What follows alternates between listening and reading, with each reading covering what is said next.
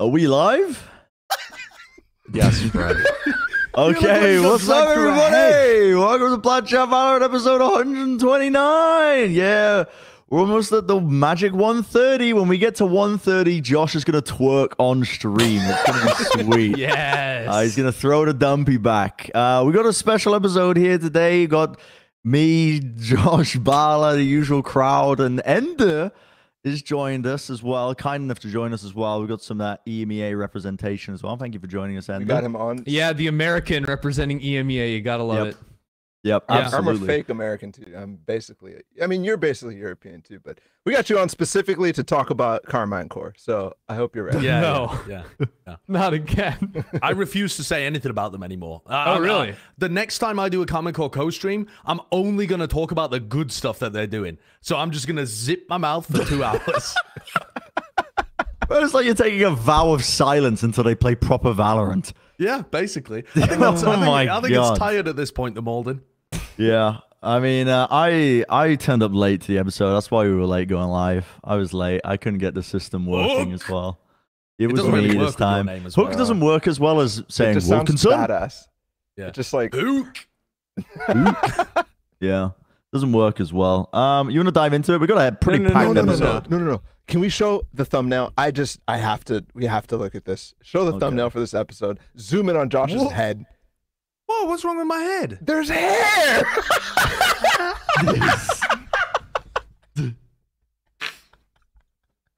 Yeah, Look at that. Look at that. That is a freshly shaved paint. that is you're looking at incredibly here. freshly shaved. Dude, the I'll tell you AI what, it was. tries to add hair to you. I don't get No, it. I had hair. No, Wait, what are you no. talking about? It's AI Wait, you're upscaled. AI generating the thumbnails? We use an AI image enhancer. Do you think your I did not know webcam that. looks this high quality? It's not a webcam. It's a bloody Sony Alpha 6000 or whatever it's called. It better look that high quality. I paid for it. It looks like you have makeup on. How It did looks you ever? very high quality. Yeah, everyone looks like they got makeup on.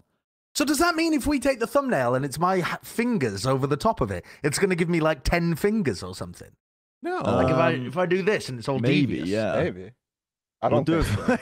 so. I think you're extremely horrifying. devious. I think it's just like it's upscaling and like making it look as if it's a high quality image. It's not been doing trained on people with hair and not headphones, so it doesn't distinguish, and it thinks that your headphones are hair. It thinks you've got like an actual like Einstein-esque like hair where it's like bushing out to the side, Oh, that's and incredible. it's trying to upscale it into hair. Yeah, And that's why robots will never defeat humanity. exactly. Yeah. True. True. I want to get started with the episode. I don't know about you guys. We got a lot to get through. I'm a busy guy. I got places to be. We got to do this episode in 45 minutes, by the way. Is that cool?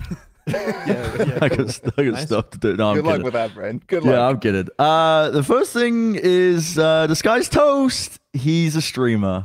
And Yay! he refinanced his house to sign Yay. So he's got Yay on the team. This is big news, honestly. People were mad hyped about this one as well because it was like the second highest upvoted post on the competitive Valorant subreddit. Shows the amount of pull that Yay has, but pretty sweet, honestly. Pretty sweet move because, you know, it seems like a bit of a win-win. You know, Yay still gets to compete, playing on like a team full of grinders, you know, gets to showcase his stuff. The announcement video was quite funny as well. They had like an awkward moment where both Disguised Toast and Tarek were kind of like staring at the camera, smiling for like 5 seconds, and just like had to hold the smile. It's the worst. I can never hold a smile. I always like my face falters. I don't know. My muscles aren't trained for faking a smile. You got to But try all right of your now. smiles are genuine. That looks so good. You look Pretty so good. handsome. What are It's you like talking your about? normal That's- smile. What? But like doing This it for looks like long you're periods of grimacing. time, You have to make the sides go up. I lose power here, You did and then turn into a it chipmunk. slowly goes into like a grimace. It's like Man. Well, you have to think about the weight of the mustache, right? It's like pressing Yeah. down on his upper lip. It's hard to hold a smile for that long. Josh, what is that face? doing. It's like you're gonna strain yourself.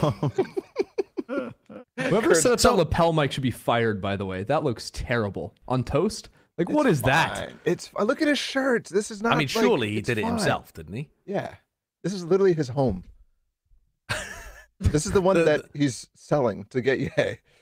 Yeah. Yeah. I mean, it's a nice house. No wonder he was able to afford Yay refinancing that thing. That's pretty good. So he did a bit of a debate. It's this bit where they just start smiling at the camera. No, it's Well, after Buyout this. has a It's lot after of this. zeros. It's after this. Oh my god, yeah. you know what Tark is doing? You know how that one scene from Star Wars, Obi-Wan's covering his mouth when Padme's like, Anakin just killed a bunch of kids? But like, Ewan McGregor was just like laughing through all of that. That's what Tark was doing right there. He was just covering it up because he couldn't hold it in. That's funny. That's good. I thought he was Yeah. LeBron Jamesing it, where he's just trying to, while he's mic'd up, talk something secret. I mean, Pretty big, credit as well. Credit as well to Cloud9 for paying, Ye's severance fee or whatever, so that he doesn't have a buyout, so he can join a team like this without, it costs less than Tarek at this point, perhaps. Yeah, I mean, well, I don't think they would have been paying a salary to keep the buyout, regardless. But No, that would not have been good business sense. I don't think so. But a big change in terms of what it means for Disguised team as well, in terms of them winning Ascension. Listen, as great as a player Ye is, I think. I don't know. It's downplaying, I think, the other teams as well and the level of play that the other America's teams are playing at to say that this would be an automatic win in Ascension just by adding Ye, even though he is, a goated player. But it's a cool addition, I think. Definitely add some of that extra firepower. The guy's got a ton of experience. He's bringing to a team that's already, looking to try and do quite well. But yeah, I don't know what you guys make of this. I mean, I think it's obviously not an automatic Ascension win, but you shouldn't doubt how much like adding one insane player can make in terms of the difference to a team's performance. I think that if they put him in position to just try to hard carry, he's going to be able to hard carry a fair amount of the time. Like if you put this guy just on Jet and he tells you like the favorite ways he enjoys being set up, and you play primarily around putting him in good positions, then yeah, he's going to win you quite a lot of rounds, and that's going to spiral into winning some games that you wouldn't have otherwise won, and they'll get deeper in the tournament, I think. I mean, they actually got kind of rolled this time around in challenges because they faced off against M80 first of all, and they didn't even play a single game against somebody in their other group. I don't think. M80 and TSM Yeah. over and over again. But it's They're both in it's the, definitely the going to have group some again, impact. by the way. So they get to run it back. Both both M80 Yeah. and TSM are in the same Let's group. go. So good. Yippee. Yeah, I mean, there's a chance that there was always a chance, but this significantly increases it. I just don't see how they could still overcome M80 and the guard, which are just like full rosters who've been playing together for now a long time. Well- And then DSG as well is still making changes, so like it's not clear exactly what their roster is going to look like towards the end, and that just requires a whole bunch of restructuring in terms of strats when you bring in a player like Ye. So I don't maybe a top 4, but I don't see them making Ascension. Yeah. Is it top 3 in the groups that makes the playoffs? You mean top 3 in the groups make it to its yes it is. Is then it top 3? I thought it was top 4. top 4, yeah. What was it in split 1? If we click on split 1, it will tell us, I think. Well, it was Yeah, it was that, top but 4. I was getting confused because of the way that the Yeah. stupid playoff seeding works anyways. But it's top 4. yeah. So I think with this change, they would be a contender for playoffs. But they've also got so few points already. They only got 7 points because they're in a tough group and they ended up placing 4th. They'd have to win split 2, not just split 2 groups and then split 2 like face off playoffs, whatever. Yeah, I is. forgot it was a weird point system. Yeah, the point system is absolutely bizarre, but they're not in a great spot. But I think the most important question to ask here is, how does this affect Ye's legacy? How does this affect Ye's legacy? Are you joking or I are you can't tell you. serious? No, I'm kind of no. Oh my god, where's that come from? How did you Absolutely get done that? me. Where's that come from? No, I actually mean it seriously. Like in terms of his value heading into next year, do you think playing on this team actually changes it at all? Because to me, it's a low enough team that there's actually an advantage there where he's not expected to find success. Like if Ye joined M80 or something and he made the team look worse and they didn't win Ascension or something like that, I think it would actually negatively affect it. But I think even if Disguised Toast team just bombed out of the tournament, it really wouldn't affect how people think about Ye. He'd still be a top contender heading into next year. Yeah. I mean, there was concern. I was a little concerned. I'm like, oh, this is gonna make him look bad if they don't do good, or if he doesn't do good, or whatever. If he's like, but realistically, he's already proven himself. There's no chance like he's going to get picked up by a partnership team next year. As soon as they can sign people again, he's going to instantly have a contract and shouldn't change anything. Yeah, I also think like a lot of that at like the high levels, like word of mouth, like pro player to pro player, and I have a hard time imagining that he and the team could perform worse enough with him performing individually bad enough that would actually be a problem, because it would only be an individual, like he's just absolutely falling apart at the seams, in which that could have like some effect later on, but I just feel like that's super unlikely. Yeah, I mean, I agree. I don't think it's really going to change too much. But there does seem to be a lack of understanding in the community, so spread the fucking word. I mean, he couldn't have joined a pro team anyway, like a partnership team. The window is closed. No one can make changes. Stop asking me what roster changes Karmine Corp need. They can't. No one can make changes this year. It's locked in. Yep. Yeah. All the way up to us, like till after LCQ. Once you finally are, I mean, there's a date, but basically that's when teams can start doing stuff, is after they end the season. Do you know if the date is before champs though? Because like, can teams that don't make it to champs? No, they can't. It's everybody. It would be on a fair ground at least. Good. I was about to say that would be really problematic. I mean, but are they really like? I guess Carlos is not in the league anymore, but people are going to be poaching. You know, like it's not. They're going to be talking past that date. I think the date this year, by the way, has been an absolute travesty. Like nobody can do anything to improve their rosters, even 2 weeks into the split, when that's like the latest time that you could even change something to make somewhere. And all these people who are free agents, like they can't even get picked up. That to me, like especially that, there should have been like at least been like a clause that says, okay, if you're a free agent, you're not signed, you're not attached to any team, you should be able to get back in the league if you're that good, you know. But I guess that could screw other players because there's no severance pay. There actually is something in the rules about getting dropped, and there's something called safe harbor where you're allowed to get picked up again. But it's been so long since I looked at the rules. But it's, you know, that kind of thing would apply to the EA because he got cut from Cloud9. That he would have had some kind of like safe harbor thing where other teams can pick him up. Yeah, I remember that. But yeah, I can't exactly remember how it worked, and I think those rules have probably been updated since then, and they just haven't been re-released. Okay, well, interesting news regardless. In other news, guys, Icebox is gone. It's going. Let's freaking go! Heineken Holy. 0.0 in tears. Oh what is going on my. there? Yep. What is going on there? Why have we got a sponsorship for a Matt that's leaving the rotation? What's happened?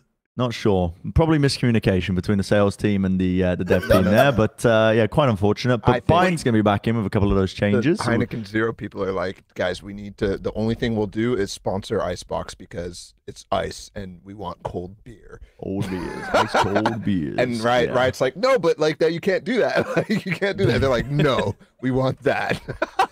Like, what about another map? What about Fracture? Fracture's in America. Like, Americans like beer, maybe. Yeah, there's I'm actually sorry. Just before we talk about Bind, I'm a little pissed. The Icebox has just started to shift the meta into a meaningful way, and we're getting rid of it. I mean, it's been years. It's been at least a year and a half since the basic comps were decided on Icebox, and it's been extremely static. But a year and a half, and then people have started eventually to tweak it on Harbor.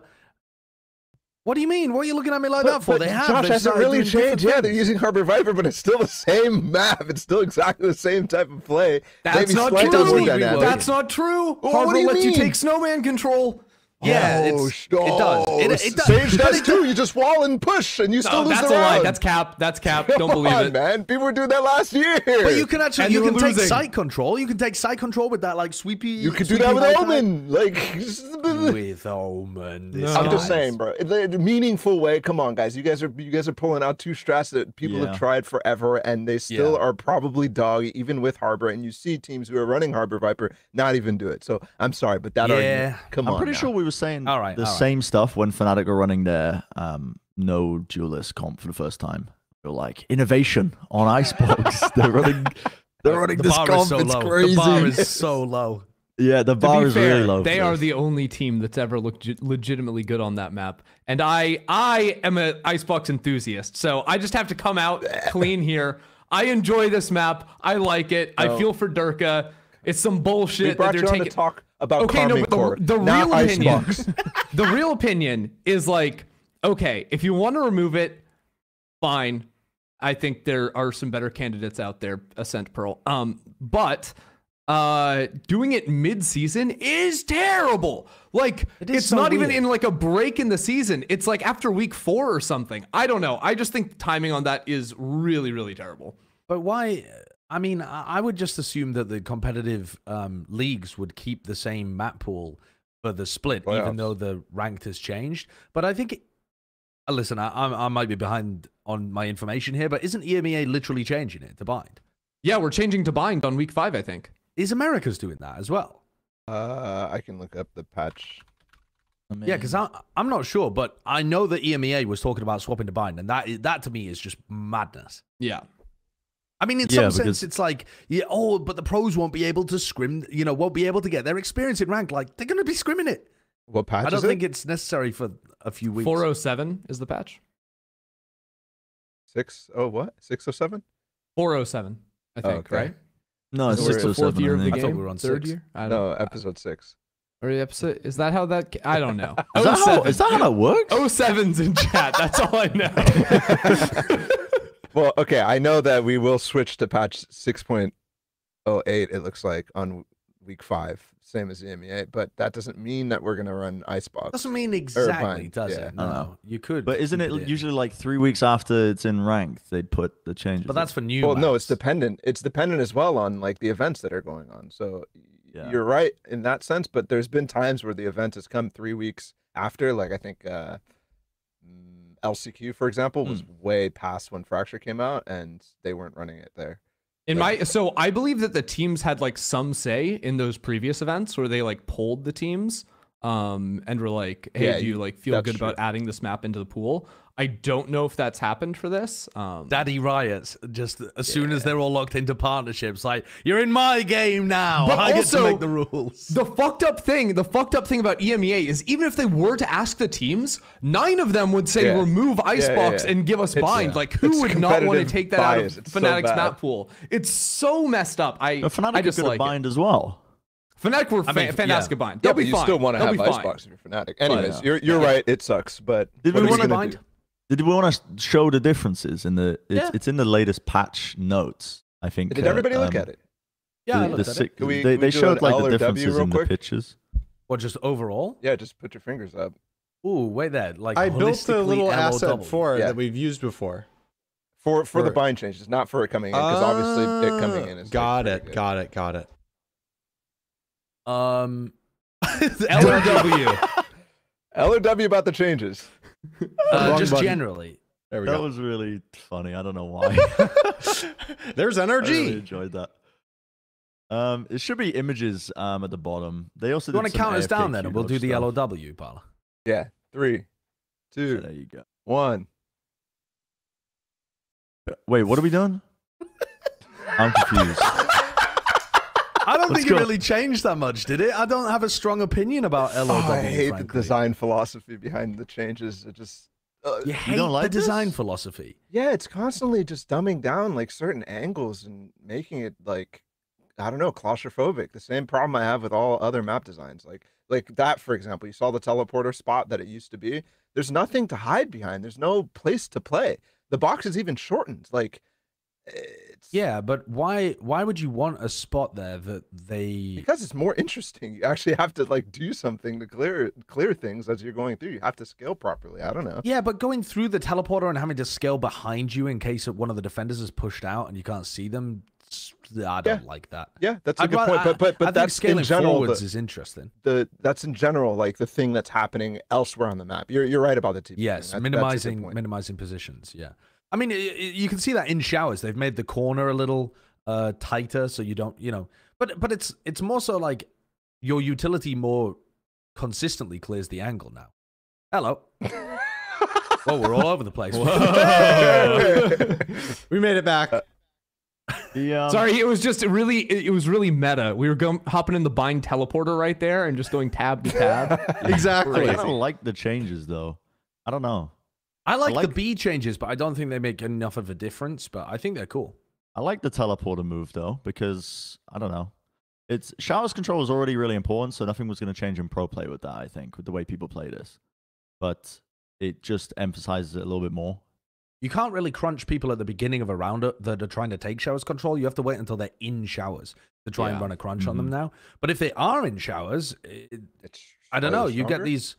Well, kind of, but then they can also call for help from the people from short, and then those people can get a good angle without the teleporter people seeing them. So there's going to be some major weird fights there where basically the showers player just has to try and survive for as long as possible before help comes from short, and maybe the defenders get punished for it.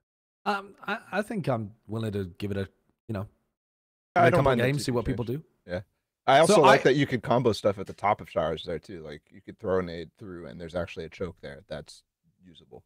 Yeah. Sorry, Andy. So I think that I'm a little bit sad about the removal of set start of round crunches, but I think in general, having the teleporter move forward is really important because I think going B to A teleports, defenders could always match or outpace the rotations. So having those 5 extra seconds it would take you to run down there is actually really meaningful.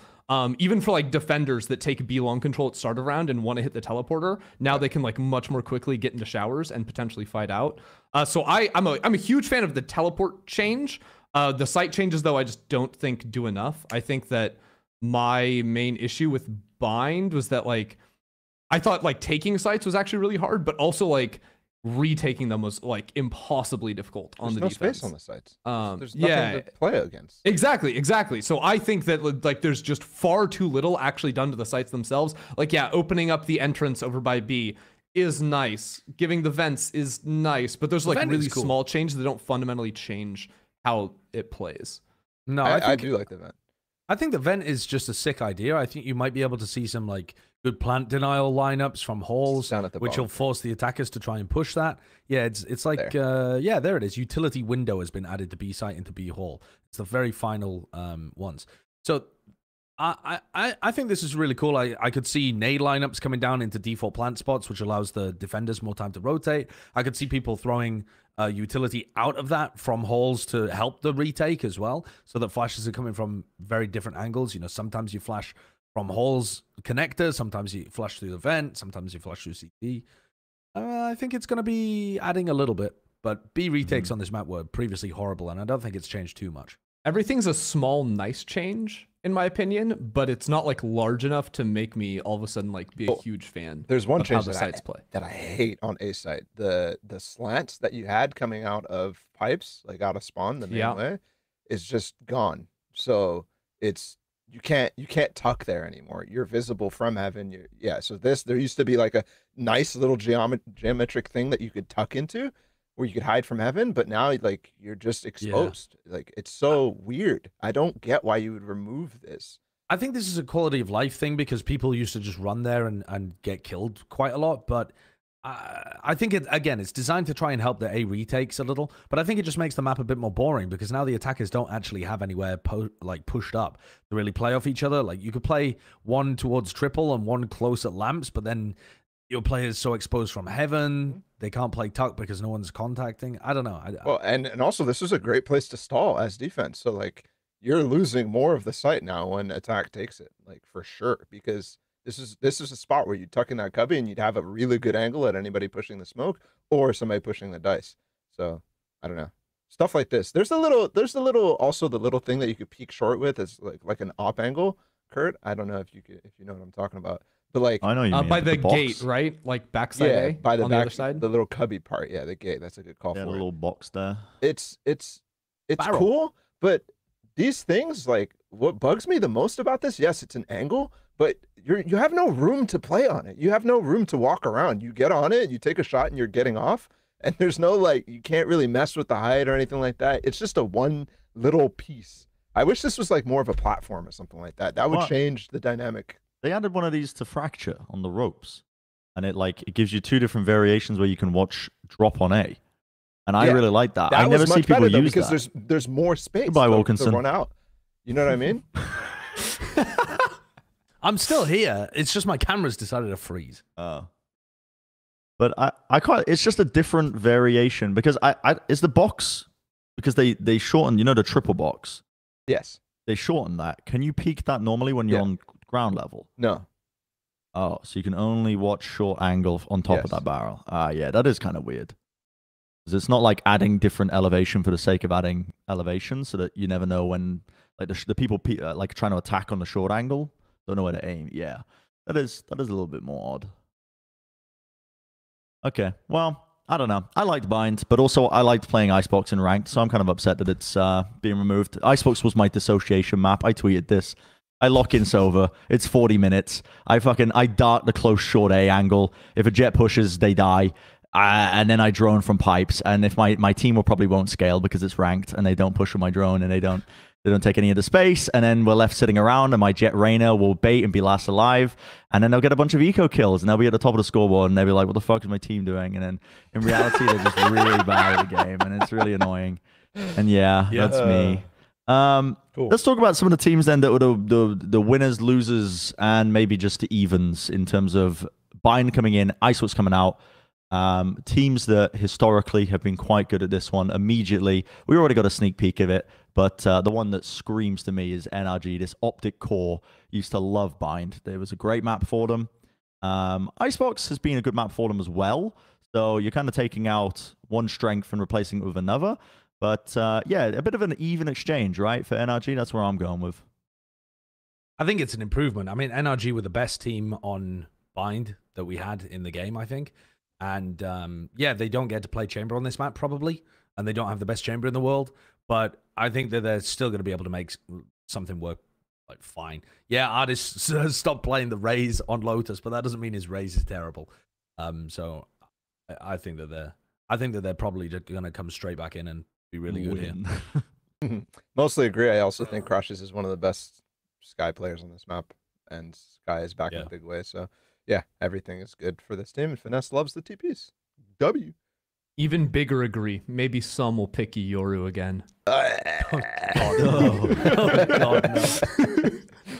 Yeah, I think this map might actually end up being solo smokes now that they've changed the A site a little bit. Like we saw some teams messing around with that, with the solo brim double initiator. I could see people doing that again. Although I suppose there isn't really any reason when there's no chamber. Winners. All right, next team. Let's go. I believe it's Loud. Yeah, it is. It's Loud. Boom. Okay, new Loud team. My brain's empty. I can't remember what this team was like on Bind. Icebox was a demon. They beat NRG or Optic multiple times, I think, on Bind. So, I think they were a team that ran solo smokes, wasn't it? No, I think they ran Viper. Did they? I thought they ran double initiator and then they ran I'll take a look. less on chamber, but I could be wrong. Stats. Or maybe maybe they didn't run the chamber. Maybe that's what it was. Double initiator, double smoke. Yeah, right, they didn't run a Sentinel. They ran double smokes, double initiator. Nobody's saying anything for W. Dude, they're good at Icebox though as well. Yo, actually no, maybe an L because they can't. I don't know. Sorry, Kerr, I just trolled you. They might not be able to like be as consistent with the Harbor Viper on this map. I'm trying to think if Harbor's like going to be good on this. I guess he might. I think Harbor's probably going to be really good. Like cascades to take B long and cascades to take short and stuff. How are you upping to defend this map at all against the cascade? Yeah. Also, having the orb for plants on A must be like really nice. I think it's a little harder to get like swung from like the defense to swing because now like the triple box is like so long out that actually like having two angles to swing off is harder. But like Sage was picked so often on that map just for the wall to get the free plant on A that the orb's pretty nice. Yeah, I'm not really sure. Like this is kind of equivalent in my head. Like they're just good at both maps. But yeah, I mean, sure, throw them a dub. Throw them a dub. Yeah, I'll stick with W. Dub. Throw them a dub. Dub. I'd be a liar if I said I remembered anything about this team's bind. So I'm gonna go with the team. Yeah, W. Yeah. They're so sick on bind. I cannot remember a thing. Icebox is a demon. I'm also this episode. I'm not sharing my own opinions ever. I'm only gonna go with the crowd. No, come on, man. I'm only gonna go with what you guys say. You made your on. Preds, Yeah. Brad. You have your little opinions there. Oh, my Preds of are fucking course. wild, actually. Yeah, that's true. Next team, Fnatic. Instantaneous giga dub, I would say, but they're losing one of their best maps, but replacing it with also quite a good map. I'm gonna go with dub on this one. Josh is like, it's an Really a dub. This is my Josh Wilkinson voice. No, I'll tell you why this is an L. It's an L not only because Fnatic are incredible on Icebox, the best team that we've ever seen on that map. It's also a fat L because Fnatic have been up themselves about being amazing on Bind for a long time, whilst not being the best team on Bind for a long time. They've been talking about they've been giving it the big talk, but they've been at best like third best in the world on this map for a while. Like Ascend was better than them when they were playing it, and they were incredible. Optic were better than them when they were playing it. Loud ended up being better than them towards the end as well. Like it's not that Fnatic are bad on this map; they're gonna be a contender, but they're not just gonna be straight up best in the world because they invented the Viper walls. Oh, but I've got some beef to start on that point. Because it's possible that they may have been losing the map, but I think like the way Fnatic discuss maps a lot of the time is from like a theoretical standpoint. It's like I was on board with like I think their theory was better than those teams, but they were just actually like losing the rounds. Oh, you're not well, their theory was let's not play Chamber here, and it ended up being a bit of a no, it wasn't based. Chamber was busted. He was insanely good on this map, and you could get fast flanks off against Fnatic all the time. And they didn't have Yay to carry them. Look, it just says loser on the full cam. Any Karmine Corp fans? Snap a screenshot. Yeah, it's got to be an L for me. But that being said, they'll still never lose this map. So Losing Icebox. This is like this. Sure, you could say Energy was good at that map. Sure, you could say Louder good at that map. But Fnatic were the goats on that map. Like, so yeah. Just on that virtue, I don't think that they're gonna be any worse off for it, but it definitely hurts their map pool slightly. They're still gonna be the best on the team, though. The team in the world. Losers. Next team. Losers. Fnatic. Recent winners of lock-in. Losers. Furia. My favorite team. Sign me up for a fatty L. Yeah, because same. Furia's Icebox looks superb. You're talking about the Fnatic being the only team that's really been good at that map. I think Furia are up there too. I mean, they brought it to oh god damn it, who did they play against at lock-in? They played against somebody on this map and looked at it, but I can't remember who it was. Didn't they? Am I just making that up? What? Sorry, Oh, Icebox? it was a Champs. T1. Sorry, a Champs. They played against. Right. Well, yeah, T1. But I was thinking about the game against Champs that they had against Fnatic. Yeah, and they looked great there, and they ended up beating Fnatic, like one of the only teams ever to beat Fnatic It's on like Icebox. a really good game from them too. Yeah. And they looked amazing at it recently too. I also give this an L because of the way that their roles work. Like on Split, if they want to go for double controller, they have to have MW play the Raze.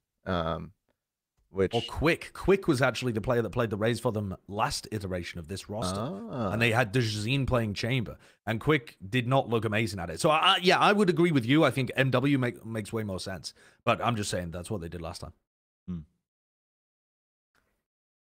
This team is a black hole for me, so it's an L.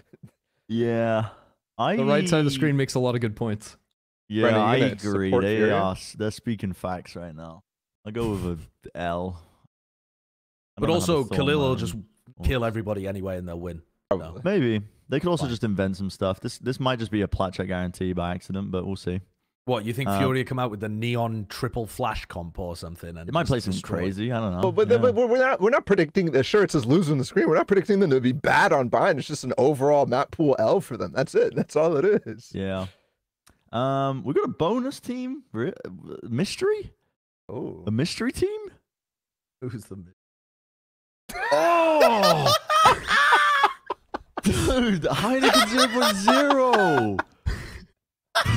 Someone sponsor our podcast. We need sponsors. Oh my If you're watching this and you've got a lot of money, give it to us. and we'll let you have an ad. Yeah. Yeah, I mean, Heineken 0.0 is definitely not really got their money's worth with Icebox. You can But get your do you money think worth they'll on this just show. carry it over to Bind? Is it going to be the Heineken 0.0 Bind? Well, we were discussing this during, I can't remember what match. Was it the EG 100 Thieves one? I think Probably. it'll be a sense because it'll raise you. The Heineken raises you up. No, that's a different kind of sponsorship, I think. Yeah. They'll do we were talking about this during the coach room, but Josh was trying to talk about analysis. He was like absolutely peepo talking analysis.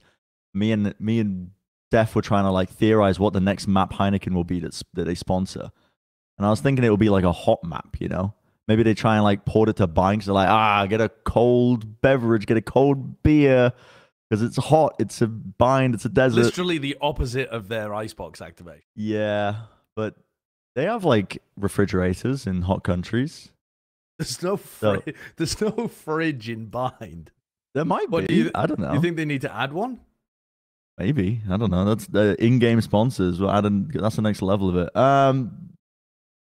Let's talk EMEA. Dude, my head is... I'm out of sorts today with this this hosting gig. Yeah.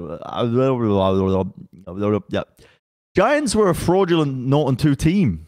You were right, Josh. You wrote this. Well, I mean, but you everyone said agreed with you this. wrote This wasn't my hot take. This was just, all you.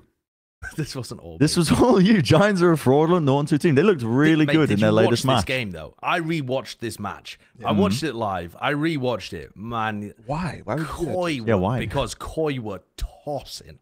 Ooh, we're going after the Spaniards next, huh? No. They're a good team, but if Koi have this as their flaw, they're going to end up being mad inconsistent. Look at the rating on Wolfen. 0.3. He got 10 kills over 2 maps. I mean, I haven't seen that.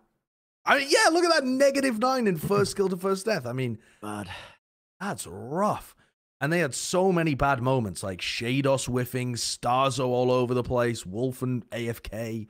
It was only Trex, God bless him, trying to keep them in this game. Honestly, it was a miracle that Ascent was as close as it was without Wolfen was completely irrelevant. That's true. Yeah, but their Ascent is really good too. I don't know, man. This team, this is 2 big back-to-back losses for Koi, and I can't really even read anything off of it. I thought for the Vitality game, it's just like, oh, Vitality's outplaying them. Oh god. Oh god. Yeah. Oh god. I mean, Giants comp is quite interesting here, right? I feel like the evolution of the way that people are playing. So people are always playing the Killjoy on this map, and yet you also seem to need the Omen Viper. There aren't really teams finding any success with solo controller, and Giants have just decided, let's get rid of the Killjoy and have Nookie just hard anchor C. And he's good enough to get away with it. He was really bossing it. I thought that they would end up having a very weak C side because of the lack of Killjoy, or just like, weak B and C just in general, wherever the Koi hard hits came through, but it didn't end up working that way. Yeah, I feel like what was missing though, there needs to be like more like B lurk attempts and stuff like this, because I think that's where you actually run into a lot of issues. Is like you have to not like hard hold one site, you have to hold 2, and Killjoy can accomplish both of that with her utility and just like commit herself to the other one. So I'm still not convinced on this team comp. I think they're gonna run into a lot of trouble. Can you rewind this one as well? Shados team flashes Cold Mentor into the aftershock. Like if you run it in slow motion, that is. Like this stun comes through, and there's a stun aftershock combo here, and then Cordomentor's full blind running through after Shados has blinded him, and just runs into the aftershock, and Shados blinded him. These moments are so funny. Crazy. Yeah, I don't know. They look so much worse than. Sorry, I'm sticking with Koi. Still not. I mean, Giants are definitely a fraudulent 0-2 team. There's nothing to disagree with there, I think. But Koi, like. How do they look? How do they have that first couple matches where they looked insanely good and they had insane strats, and then they go and do this? I don't know. Something else is going on. This is like an EG thing. There's something else going on. Well, I think it's weird too, because like from talking with everyone kind of like leading up into week 1, I don't think a lot of people on the broadcast thought Koi was going to be fantastic. You know, I thought they were gonna be like, okay, you know, but I don't think it was like there was a lot of excitement behind them. And then they had like that insane match versus Na'Vi, of course. But yeah, I don't know. I'm like, I think maybe people overreacted to like them clutching that one out, and then like having like really high opinions of them. Because overall, I don't think that in their like subsequent matches they've looked that impressive to me. Like they lost to a Vitality that didn't look that great last week. I think I don't know. I think they tried a lot of the same things, and then in that match that they won against Na'Vi, like when it got to OT, that's where they started like experimenting and really like pushing the limits of what Na'Vi was throwing at them, and like they got really creative in those times. But I think maybe there's a bit of an overreaction after that first performance. Yeah, Na'Vi were also playing Gecko, and it didn't look good in either of the maps, I don't think. But on top of that, you also had crazy good performances coming out from Starzo and Shados. And while Shados actually historically has been a really consistently good player, Starzo has been very up and down. And I felt like this was a bad performance from him, whereas the game against Na'Vi was like an ultra good performance from him. And I just don't... I think as well, Wolfen is naturally going to be pretty inconsistent because the man's got a really unusual playstyle, and they're trying to rotate him between playing Sentinel and Jet. Like, he's playing Killjoy and Jet depending on the map, and it doesn't look like he's particularly... Even when they were doing... Even Lock-In and the game that they were doing, you know, the game that they won against Na'Vi, Wolfen just seemed like he was doing what Coldamenta told him to do, and he had no idea really what he should be doing himself or agency over his own play, I don't think. He's just always... You know, always going with the paranoia or something, even if he's dashing into a molly or whatever. He doesn't have the thought process of like, maybe I shouldn't do this. He's just very inexperienced. Giants went up a couple of notches though from this one because I don't know. Yeah, Koi, weird team with the high peaks, low lows. I also your point previous, Ender, where you were like you don't really understand where the hype's coming from in week 1 when you were talking to people. I find that a little bit surprising just because of them playing NRG close at lock-in. Wasn't crazy close at lock-in. The first map was the first map they threw a 9-3 lead on Icebox, and the second one was not good. The second one they were trolling. That was the map where Starcell breach ults the site that's empty when NRG faked. Yeah, you remember that?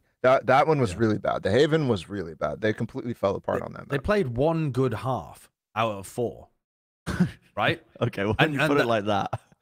Yeah, which, I mean, and they looked like they had competent game plans. They just weren't quite there. Yeah. But honestly, I was coming into lock-in thinking it might be a coin flip game with Koi and NRG. And, you know, I remember saying that because Koi players are really talented, but it didn't end up being as good as I thought it could be from Koi. And yeah, I think that we're now seeing them settle much more down into being like a bottom of the playoffs kind of team is where I would be putting them. Okay, well, good news for Giants that they get that win finally, 1 and 2. And then moving on to the next topic, which we've got, which is FUT esports. Josh, you love FUT, don't you? The EMEA dark horse. And what are you trying to say? Why have you sent me? You like FUT? You love to watch FUT play? Yeah. That's I don't one know. Of my you're just there. You're like I don't know. It was just easy. I could just throw it to you. But watching this team play recently, I think now, I don't know. When I was coming into the partnership league thinking about the Turkish teams, I thought, wow, this FUT and BBL aren't even the best Turkish teams that they could have brought in. Like at the time, I thought it was Parla, which I thought kind of got snubbed a little bit. But my God, okay, Lotus, their most recent game, lots of fortunate moments, lots of individual pop-offs for sure. But I think that they also had some pretty good ideas of how to play into what Vitality were running. Vitality's comp, I don't think was particularly good on Lotus. They're running the solo controller Harbor with double initiator and a Cypher as well. Either the Cypher as part of like counterplay against the Neon, expecting them to play the Neon because obviously FUT had showed it in the past with Kiwi. But I thought that FUT knew how to play around it very well. When they were playing the Lotus, there were a lot of RNG moments. Don't get me wrong, A lot of like, was it Ada Captain playing the Viper, I think, on this map? Yes, yeah. A lot of RNG moments from a lot of players, but the overall play was quite nice. Like the attempts to re-clear here, they picked very good timings in between when Vitality were trying to set up. And I was quite impressed just overall with the gameplay. At this point now, I think this team is cementing itself as that dark horse team for EMEA. One of those teams that could be reaching at the bottom of the playoffs and maybe make a go of it. They're also so happy to just take fights and kill people as they're going in. I mean, this round, you see them with the nice re-clear using their utility, but then they're also refusing to give up the space to Vitality once they start to come in. And Ada Captain's challenging. There was the player in short as well. I think Cracks challenging as well. And they're just constantly trying to fight them. And when FUT are on their game, which they were in this match, were in the whole match actually, they look really good. Mm-hmm. So basically, what I really loved was it looked like they had like very obvious prep coming into Vitality, because when Vitality beat Liquid, I thought like Vitality looked really good, but they just did the same things over and over, and Liquid just couldn't figure it out. Like it was all these like sort of like attack A short at start of round, leave someone embedded there, and then like play mid.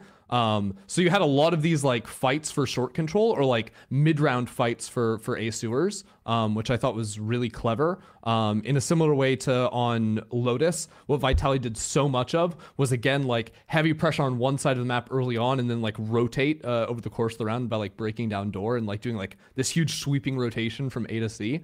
And they were like not over committing on the early A hits and like rotating people over, which was really nice. And then on top of that, like Kiwi had his first good game ever on Lotus. I think like they've won games on Lotus and he's done absolutely nothing. Like bottom fragging on the Neon, and it doesn't matter because the rest of the team is sick. I swear this is real. If it's not, I'm gonna look like a fool. I seem to remember. Didn't he pop off against 100 Thieves? There you go. Lock-in? Oh, okay. Lock-in. I don't remember anything. Oh, yes. Yeah. He got 30 kills in regulation. Okay. Fair. But week one, it was very, very unimpressive. I thought he had a really good series. On top of that, I think that they said moving forward, they're sticking with Ada Captain. So in week one, they had Muj coming in, and basically on any map where they wanted to stop playing double smokes and play Sky instead, it was Muj locking in the Sky.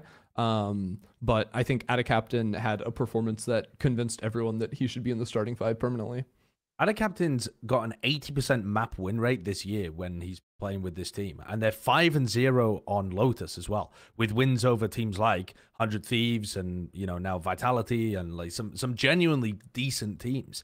FUT are definitely just low key getting a huge amount of momentum behind them, and they've set themselves up to be a serious contender in EMEA, I think. On the flip side of that, Vitality, I think Bone Cold needs to work on his ability to adapt in the middle of these maps. The Haven game, no, I'm not counting Lotus too much against them, but the Haven game, and also this happened against Liquid on Fracture too. They have a game plan, like you say, Ender. They have a great game plan. I think Bone Cold's like, plans that he comes into the game with are normally very solid, very well structured with him and Salah, but then their ability to pivot on the fly is non-existent. Once they get challenged, whoopsie daisy, it all flies out the window and they can't come up with a good answer to it. It feels very slow to adapt. I think most of that, actually, I don't put it all on Bone Cold's shoulders, though I do a little bit, because when I looked at the Vitality Koi game on Split, I was praising the adaptation that they were having. It was consistently like finding extra little places to find gaps that Koi were leaving consistently, and that, in my mind, was how they were winning that series, was out calling them. But in this game, I agree, but I also think that part of it was just some of their star players not being able to show up as hard, right? So the initial like whatever strat you call right off rip doesn't go well, where you lose Twistin or you lose Molesy or something like that. Then all of a sudden he has less to call with. And I think it was more about that. And then the other thing, too, is I think I remember him specifically on Ascend and their Champions run and the lead up to that. He's just not very good at mid-rounding on specific maps. Like, it takes him, like, getting comfortable on that map to then have the ability to mid-round. So maybe Split, for example, is somewhere where that team is going to be really good, and then you're going to be really bad at mid-rounding on other maps. They've actually always he's always been bad at quite Haven. poorly on Haven. Yeah, I remember the game where they played against DRX and they just got absolutely obliterated. He couldn't come up with an answer, but that was when he was much less experienced at his calling. I forgot I was hosting for a second. Okay, saving the best for last. You forget you're here? You turned into a I was viewer. just dissociating for a little bit. I was just having a little. There was nothing going on behind my eyes. Best for last. This is it. Liquid, embarrassing Karmine Corp. Oh no. Sacre baby. bleu. Oh, whatever the fuck it is. I don't know. Sorry, can we not talk? I forgot one more thing I wanted to say about FUT, so we can maybe like put that off for a second. You're Like- just trying to delay the Karmine Corp conversation. Well, yeah, because you said Team Liquid and that sparked a memory. FUT should be 3-0 right now. They got absolutely safed in their series versus Team Liquid. Like, Safe had some of the most insane maps I've seen and beat them. So, good job, Safe, but that's a fraudulent win from Team Liquid. Okay. The team I mean- of the match. Yeah, the team of the month, whatever. I don't know. The Karmine Corp, they lost the Liquid. How much more do we want to hammer on about Karmine Corp before it gets sad? Is it already It's already there. sad? It's already Is there. it already sad? But mate, I mean, how are they still playing Triple Initiator with a Cypher I on a don't set? know. I mean, what is this composition? What on is the happening? flip side, Liquid are getting some nice confidence like under their belt. Safe looking great on Duelist, like, but a Cypher mirror in 2023 on my Ascent? That is That one bonkers. confused me. Yeah, absolutely bonkers as well. They're not playing Killjoy in this instance. But I mean, I don't know what. There's so much to go through with Karmine Corp, and we only have so much time on this podcast. So, I mean, do we want to talk about the fact that they're picking a cipher for trap plays, yet they haven't practiced it?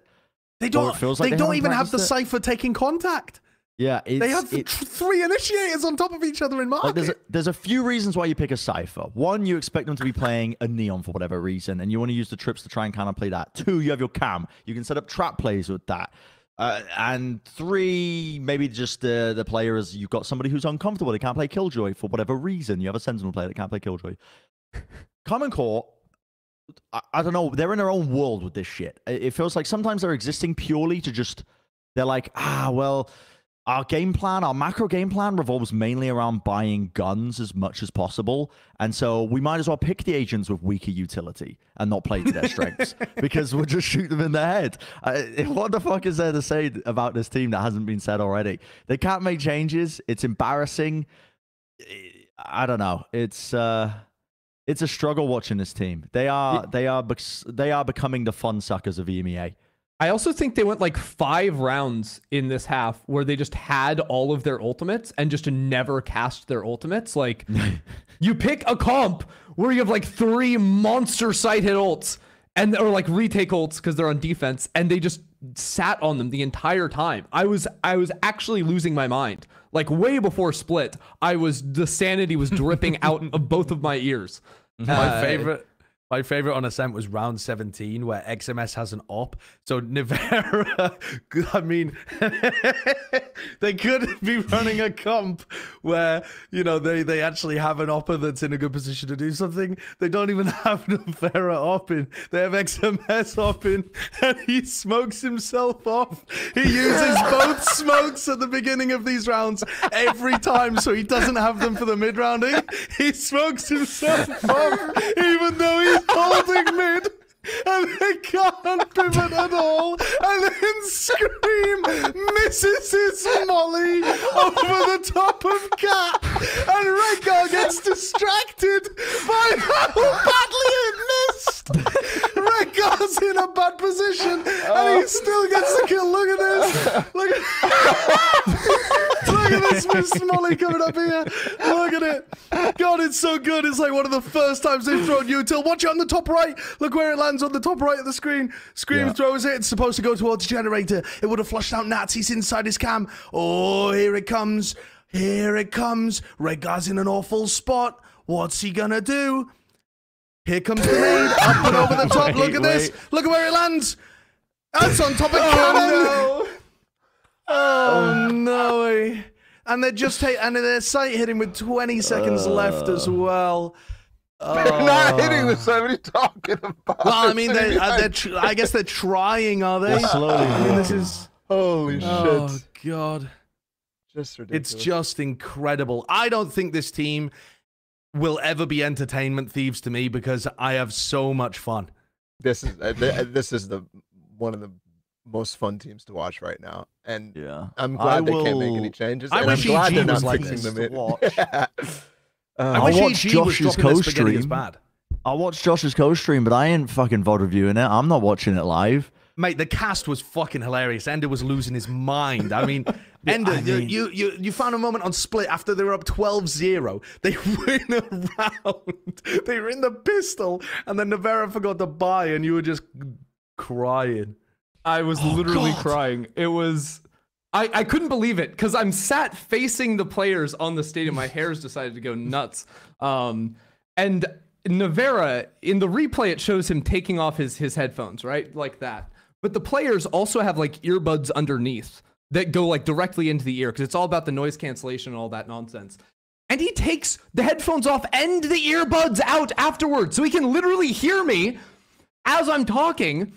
And then he just forgets to buy. And like the slow descent I had when I realized, not only I'm like, oh, he's in base. That's funny. And then I was like, wait, he hasn't bought anything. That's also funny. Wait a second. He just won a round. That means he didn't buy. I lost One it. round versus 12. Mate, I know the Counter-Strike casters in the desk got a lot of shit one time. I can't remember exactly when it was, for criticizing teams for celebrating too much. That, you know, they were. I seem to remember Richard Lewis was hosting, and there was some other people on the desk. I can't exactly remember who, and they were like, "You're celebrating like you've won the bloody major, and you've only just managed to qualify. Like you barely managed to scrape in, and you're celebrating like you won a major." I mean, this moment is like a different level. They're 12-0 down. Navera wins one round, and he celebrates so hard he forgets to buy in the next. But the poetry is, it comes down to his pistol, no armor. He didn't manage to pick up a gun the entire time. Enemy team has found a phantom. Right-click headshots him while jumping. And by the way, I mean, part of that is funny because Navera won the round with the right click, but also Karmine Corp, that was their first one round. They came in all classics on Liquid, and they nearly lost. They nearly lost their round 14. I literally, when I was casting, you'll never see this unless you're in the arena where you can see the casters. But I jumped up vertically into the air, then twisted my body parallel to the floor, and then let it land. I almost injured myself because I tried to throw myself. It was a bad moment. Yeah, God. that match was, it's getting painful for me watching them. Getting painful for the players. Scream put a good half in the chat at 12-0, and then tweeted afterwards saying, I'm not lying, he did. And then he tweeted afterwards saying, like, this is horrendous. Like, I'm so, you know, what did he say? I'm devastated. Like, we've let you down the way that we're playing or something to the French fans. And then XMS tweeted saying, I don't know what's wrong. What? Bro, Like- turn on the YouTube captions on any analytical fucking content, translate it from English to French, and they'll tell you what's wrong. Like, you don't listen. People are doing free VOD reviews for you, like actively telling you what's wrong. Like, I feel bad for the players. I do, but at the same time, you reap what you sow, and this is a team that's been built with Scream at the helm with what feels like a bunch of yes men as the coaches who are enabling this play style and this ideology with playing the game, and they are going to sail the Karmine Corp ship into the fucking ground. 0-9, motherfuckers, at the end of this split, and it's your own damn fault. It's your own damn fault. Look around you. Look, you've got a fucking blueprint on how to play Valorant over the last 2 years. How to play proper Valorant. 2 years. Why are you trying to reinvent the wheel? It is crazy, isn't it? Get real, man. It's insane.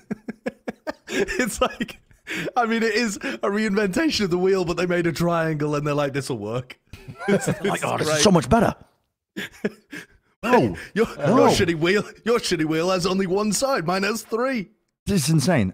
Yeah, I mean, don't want to go on and on about it, but They might be the worst team in partnership, easily. I must admit, I have not been watching the RRQ games. They won a match this last week, and Who did they beat? They beat DFM, I think. Data? Oh, DFM, yeah. And DFM looked better. I didn't watch that specific game, but DFM looked better over this than they did at Lock-In. They're not doing a 6-man roster or anything anymore, and I don't know. Yeah, sure, Karmine got the win over BBL, but BBL also down there in the dumps, barely scraping Why aren't they through. also playing Pearl and Lotus? Like, Karmine Corp actually looked like they had some idea on those two maps. It's not like they've been banned. No. Scream thinks that's their worst maps. Did you not hear the interview? No, I didn't actually. I'm just kidding. What? There's no interview. Oh my god, you had me. You completely had me. The Astra moment. You would have believed it. That's so crazy. Yep. let's do some predictions for EMEA week 4 EMEA predictions. Bish bash bosh. We'll do the most exciting looking matches on paper. I think we've curated these. I haven't personally. I didn't contribute to the runner show this week. I just kind of slipped in and I'm reading off the sheet. But the first match is Koi versus FUT that we predicted, and we got our predictions in. And for this one, no fucking way, we have all gone FUT esports over Koi. There's no shot. Wow. I mean, it's kind of. I mean, you can understand it based on the way that we're talking about both of those teams, but it's not a guarantee. Well, I thought this was going to be a bit controversial from me. I don't know. I didn't think. I thought maybe maybe one or two more people, but I enjoyed what I watched from FUT. I mean, just to rehash similar points, it wasn't just the fact that there was a couple of lucky RNG rounds. There's a couple of moments where they were flexing their aim, but I thought they had some very good reads in terms of how to play into comps, like what the strengths of Vitality were running, and they had good calls in terms of their pivots. They had really good ideas of when to pivot on Lotus as well, which a lot of teams are struggling with. I think is when to pick those timings well and execute. But they were forcing rotations and picking timings consistently well on the Lotus map as well. So I quite like what they're cooking right now. I think this team has got some potential for real. Also, Koi have not got a permaban, so presumably they'll just get rid of Lotus. Even though Koi have had success on it, like beating Na'Vi, I think it would be foolish for them to ban something else. So maybe that makes things much more winnable for Koi in general. I also think sometimes Koi are just going to have a really good game. Like, Wolfen's not always going to play that badly. He's going to sometimes play really well. He's got good rifling skill, and Starzo's going to play better than he did. Like, they're not going to flop around every match like they did against Giants and team flash themselves into Aftershock. So, I don't know. I feel bad about all four of us going FUT here. I do. I think that they're the favorites, but not 100 to 0. I'm pretty happy. I think we're all going to rise up together on the predictions leaderboard here. I think this is pretty good. I don't know. Koi, from the beginning, it's just been a downward trend week after week. And the downward trend that I'm seeing is enough for me where it's like, oh, wow, they're starting to make these types of mistakes, the ones you're talking about with the Aftershock, that sort of thing. Like, they're starting to make these types of mistakes. There was definitely spaghetti in the Na'Vi game, but that was more because it was just a scrappy game overall. Yeah. This is, they're starting to make, like, really bad mistakes that tilt each other and stuff like that, where it doesn't look like they're having fun together. That's the sort of thing that I'm, like, scared of for them. So this is a turning point for me. If they look the same this week, I think FUT easily take it, and I think they're going to continue to decline. I'm going to give this one the FUT guarantee. It's happening for sure. Nice. For sure. Look, I think FUT is just really good at finding windows, especially when they're on defense to punish you. Like their Haven, like their mid-round regresses. Like when Breach had ult up, they were like at 105. That time window, they're looking to like refight down sewers or down long. Mm-hmm. And I think they just had like really good reads on like when the timings of the hit were going to come in. And they were like beating a few different rounds, beating Vitality to those windows. And then like also playing through mid. I don't know. I just really like this team. I think they're very skilled individually, and I love what they do on the defense. Big fan. That the only maps that they've actually won this year outside of Lotus are Pearl and Haven. You're a hater. That's it. So, how many of those have they played? They've played Lotus a lot. So they played Lotus Pearl. They've played Haven. They played Ascent and Split. They lost on Ascent. They lost on Split. Who did he lose on Ascent to? Team Liquid. To Liquid. It was where Safe When safed when them. Safe See, went they on got his safed. They got unreal saved. game. Didn't 'Cause happen. in my But mind, do you not the way think, yeah, FUT have been playing, I would think that they actually would do very well on Ascent. they should, yeah. But that was also when Ada Captain was out, I believe, that game, wasn't he? Right. Yep. So, yeah, maybe.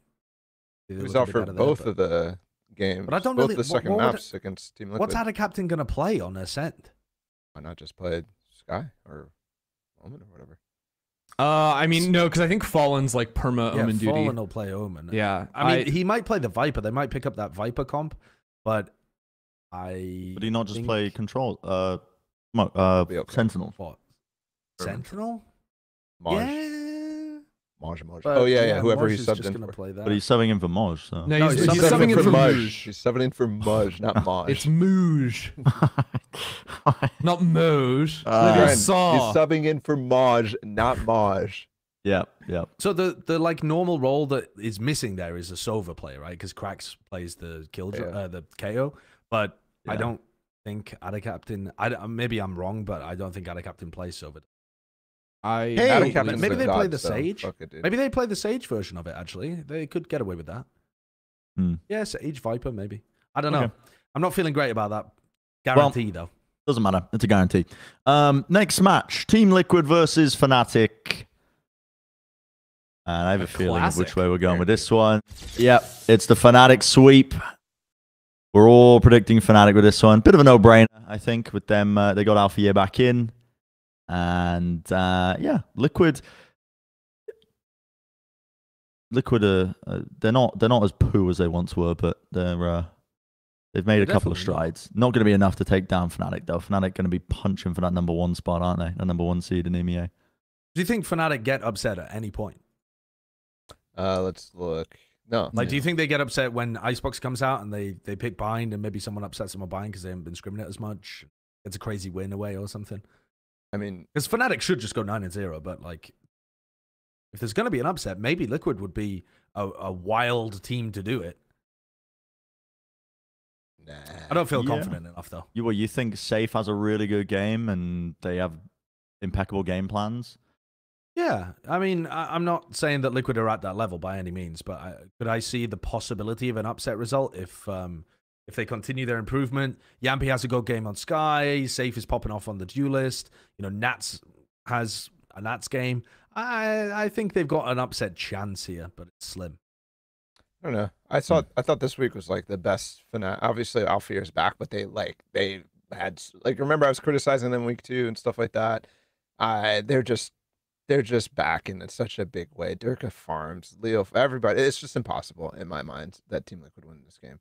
It's just impossible, especially given how much room Liquid has had to grow. They have to continue to have that and find extra improvement, which I just don't see like doing in 1 week. So They what about play your Karmine minimum Corp. 30% rule? No, it's a guarantee. What about your minimum? What about your minimum But 30%? there's in specific instances. No, never mind. You're right. It's 30%. Fuck. God. I just think the really sad thing is, I think we saw our last Fnatic Icebox last week. Because I think it's Stop. just banned from Stop. here on out. You think? Sad. Yeah. I mean, it only has to get banned for, I think, 2 more weeks. So that's 2 games. So you're thinking that we get the Pearl? no, get no. the Pearl Fnatic off will of never it? let Pearl happen. No. Yeah, No. but if Team Liquid ban Icebox, then I think Fnatic will pick Pearl. I don't know. I mean, Fnatic looked crazy good on Fracture as well, but Liquid did have that like very aggressive Fracture defense that was working for them. I wonder what Fnatic would think about taking them there. Because if you can stop that from happening, I think Liquid would just crumble. I Yeah, they know should- Fnatic has Pearl prepped. That's why, and they've been very clear about that too. Like it's just been okay for them to like just have it, whatever. If they've got it prepped, they're not going to show it this early, I think. Oh, you're right about that. I think you save that for as long as possible. Also, You where know? have you got the saucy juice on that from? They've been saying it in interviews. Have and, they? And Oh. yeah, Anders said he prepped Pearl on Twitter and They stuff. do like to Spread misinformation though.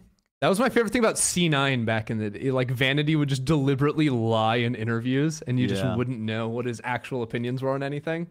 Good times. Fnatic are the kind of team where they do love to weave in a little bit of misinformation in the interviews, keep people guessing. Maybe. So I don't know, maybe, but they shouldn't. I don't think they'll struggle. They're very, very Counter-Strike heavy team as well. I think they've got enough footage on Liquid to not really struggle with anything if they want to take them somewhere else. And the let's go for the final match that we're going to be predicting for EMEA, which is Team Vitality versus Karmine Corp. Oh god, yeah, that's all Vitality, baby. No hope in Karmine Corp. That looks so sad. It's so sad. It is So sad. Well, Great day for this the is Golden supposed to be- Hornets. This is supposed to be a giga banger French fucking like insane match, and it's just not going to be. do you think there's a world where Karmine Corp have now got this aura of bottom feeders, and now every team doesn't want to be the first one to give them their first win? Do you think it's got to that level? Wait, they've already got their they win. have a win over. Yeah, they already got Yeah. their win. Never mind, that's fucking But crap. yes, I think that is going to be a thing, but it's not. It's not an aura that's strong enough to make But Vitality. I've seen this bots. before, where a team is like so bad that nobody wants to be the team that loses to them, right? Sure. And Sure. a team that's inexperienced might let that get in their heads a little bit. And when It'd I have think to be of way later in the season, and also it'd have to be a team that was like 0-9. Like like if EG keep losing and they're 0-8 and their final game is against somebody that it's winnable against, Yeah. maybe at that point it like gets in someone's head. But okay, not when you're playing against Alright. a 1-2 team that has just been throwing their spaghetti around like they're in a pasta factory. sure. Yeah, no, I What was you just have to throwing it out there. remember though is that like momentum always plays a factor, and Karmine Corp have a 67% win rate in their last 3 rounds. Something. Just something to keep in mind. I'm still on Vitality, but like this could be closer than you think. Damn. Right, they're just carrying. Navarra's carrying the celebrations even to now. He just turns up to the arena, just a husk of a human. They've been going to clubs, table service, just celebrating nonstop. Yeah, maybe. Just keeping the momentum going, Anyway, all right, that's our EMEA Week 4 predictions. Now, this episode is probably going to be quite long. We might end up having to cut some stuff, but what we're not going to cut is the EMEA power rankings because it's quite interesting. We've done the NA power rankings previously. Let's do some EMEA power rankings now. My opinions are not going to be as strong on this one. I'll say it right now. The waves were created from the previous power ranking segment. Yeah, there was beef on the broadcast. I mean, There's beef on the by the way, broadcast? I mean, What? no, who was it? What didn't someone call you out for your lack of tier list on the desk? Because I remember you saying on the broadcast as well, well, this game definitely shows there are no tier lists in Americas. Oh, that was and me. I was, yeah. that was you. I was That doing my against co-stream you. like, fucking. That was against you. There ain't no tier Yeah. breaks, bro. There ain't Yeah, no there tier are. I breaks. mean, we'll get to that later, but there definitely are. All right, where we stand with this one? The obvious one, probably going to be Fnatic #1. Get the corporation in 10th as well. Oh, Yes, yeah. So that's the bare minimum starting Okay. point. But I have no clue where to go from there. Heretics maybe in 9th. Yeah, I was And gonna then say BBL? Karmine did beat BBL, so that Yeah, is but a dude, come thing on, that happened. BBL took a map off Fnatic. They've consistently outside of that very first game like had performance where you're like that could have gone differently, and they're 0-3. But anyway, Yeah. I know that Na'Vi haven't exactly shown it, but they belong in that number 2 spot. yeah, I'll That give it- nobody else has been good enough to overtake them consistently at this point. I mean, and also, if you're doubting Na'Vi, you're trolling because you know that they're going to turn up once it gets to the more important games later on down the road. They're just doing a bit of silly time. Yeah, they've done this before. Yeah. They like a little bit of experimentation, and then they stop messing around, and then they dominate. But yeah, That bothers me though.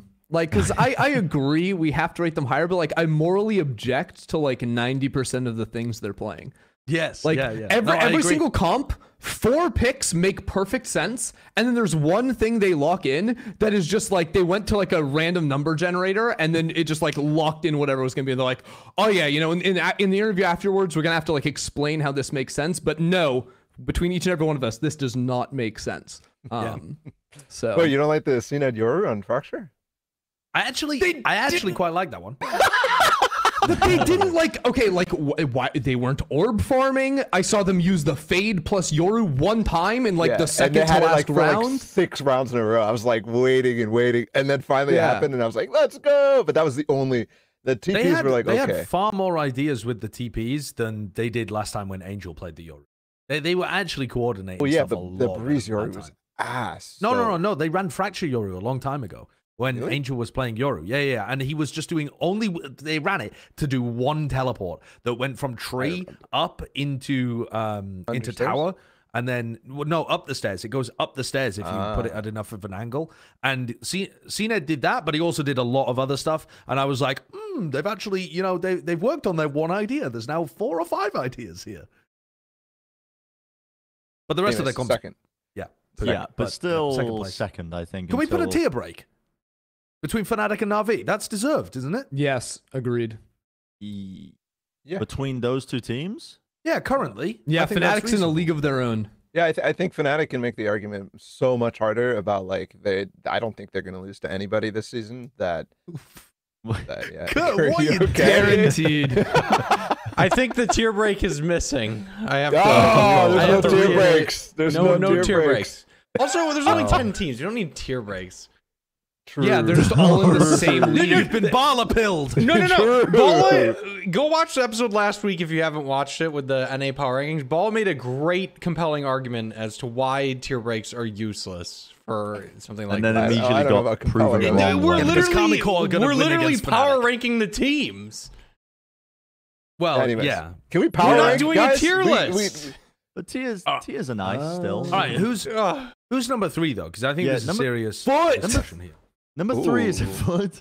Number 3 is an interesting Bro, get conversation. your foot out the Get fucking those camera. dogs out of Get here. that shit out of here. What are you doing? Put the dogs away, Ender. Listen, already getting demonetized, and now he's put up his dirty socks. But save that It's for either- OnlyFans. All right, go. It's either Foot or Giants, isn't it? Those are the candidates, aren't The- they? Probably. I would have said Foot, Vitality, Giants. but I mean, maybe Vitality. You could. Yeah, still I think an argue, argument but- for Vitality as well. I don't know. I am so foot pilled that it's just not even reasonable. And also Foot just smoked Vitality 2-0. I Yeah. can't in good faith put Vitality over them. But are they really going to be the dark horse? I in don't third? think I think Yeah, it's exactly. more so Giants. No. Same. But are we power rank them like right now? Who's Yes. the better teams? Yeah? Yeah, I Yeah. don't feel like I've seen enough to say that they're going to consistently be like over Giants, over Vitality, over whatever. I think Vitality had a slight off day, but I'd still put them higher.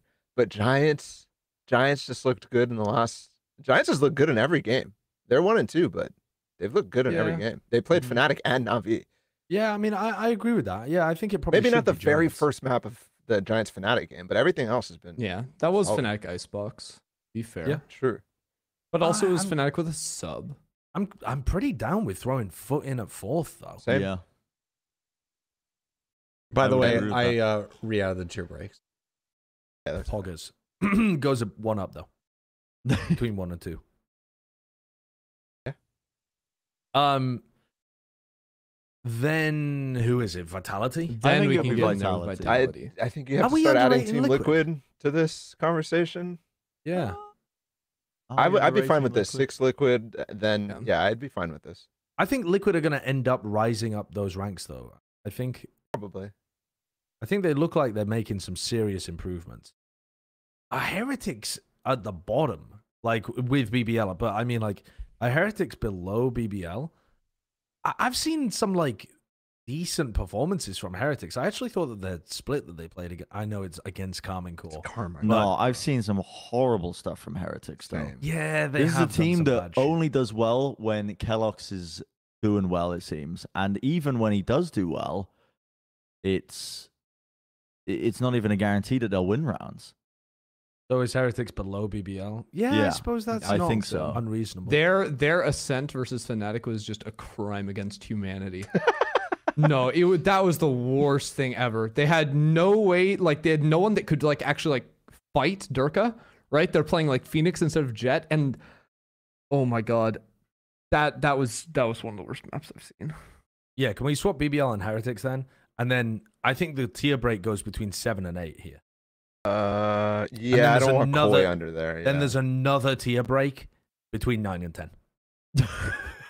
Yeah, I'm down for that. You're really slamming that in there. They're just in their own. Do you think Karmine and Heretics were on the same tier when you watched them play and Heretics 13-2'd them? No. Yeah.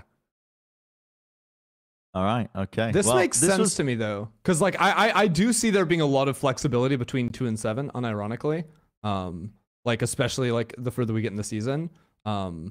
Like I think Giants and Foot can challenge Na'Vi. I think that Koi and Liquid, like, yeah, it sucks to see them at 6 and 7 because they have had some good moments. But I could see a world where there's like a lot of shuffle within here. Mm-hmm. Yeah, but not definitely. really in 8 through 10 and not in 1. I don't feel comfortable with this power ranking. You know what I mean? Like I feel like, like you said, there could be a lot of shuffle in that middle of the pack, but I will say this is one of the least aggressive, most agreed upon power rankings we have ever done. Don't worry, America's is coming, brother. Justice for Foot, though. Justice for Foot. I'm a believer all the way. We all seem to be on the same page, which is the thing is, if you were this happy, if you were this fine with my hot take of Furia being 4th last week, we wouldn't have had any problems, Bren. But this is this. So you did the same thing for Foot. You were just like, okay, we're chilling, and you know, it's good. I watched Foot. I thought. So you're telling me you didn't watch Furia? No, didn't watch Furia. I watched Furia. I was working the fucking broadcast. I watched He thought Furia. MLBR was the second best team in America. I watched Furia. I saw them struggle against Crew. In my head, Crew were the worst team in Americas. I was like, nah, dude, you guys are fucking way too high up in Furia. They pushed Fnatic on one map. Nah. I'm not getting on this topic again. We're talking about the EMEA power rankings. We are getting on it. We're done. This is it. Locking it in.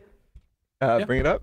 I think we're good. I closed it. It's locked in. Good. It's locked in. I can We open locked it it again. in. It's done. Okay. Now, moving on quite swiftly over because we have so much to cover with this one to our Pacific predictions. The reason we're doing our Pacific predictions, our week 4 Pacific predictions before we do any sort of recap is because we don't have a lot of time. And also, we're covering 3 regions. So we're kind of just going to be combining this one into the matches to watch for the week, doing our preds, talk about, you know, a bit of why we're predding them. I'm sure we'll talk about the previous matches up in the predictions as well as it comes up. And we will be doing the power rankings at some point as well, as a note for Pacific region as well.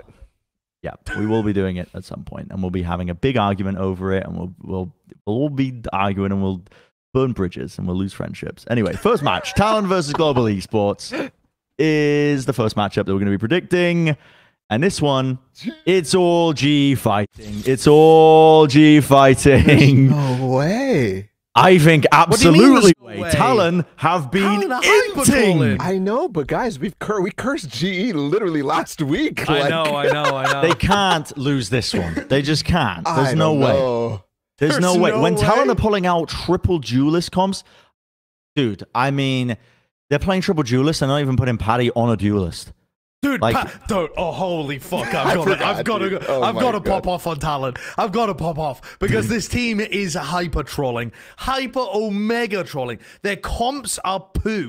Just to start off with, just poo. I mean, running the Gecko that looked awful. Running triple duelist looked awful. Pat has taken a year off the game, and you've brought him back, and he's played a different agent in every map he's played. 6 maps, 6 agents, no duelists.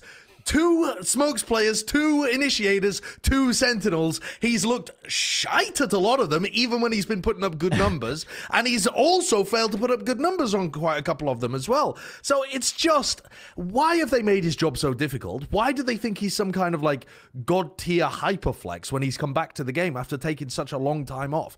His decision making is really poor when you're watching him on these agents, and it is not easy when he's playing such a range of stuff. I mean, they're playing a rotating 6-person roster as well. They've just taken their chances of being a good team in Pacific and just gone, woohoo, bye-bye, down the toilet. Yeah. It's also they've literally run every single troll you can possibly run. Like every single one. Yeah. Trolling. Why did they run the Reina? On the triple duelist comp, yeah. No, it was the map after. Oh, fuck. They played, so on Split, they played Jet, Yoru, Raze, and then to, finish it off, of course, Breach and Astra. And then on Pearl, they picked Jet and Reyna.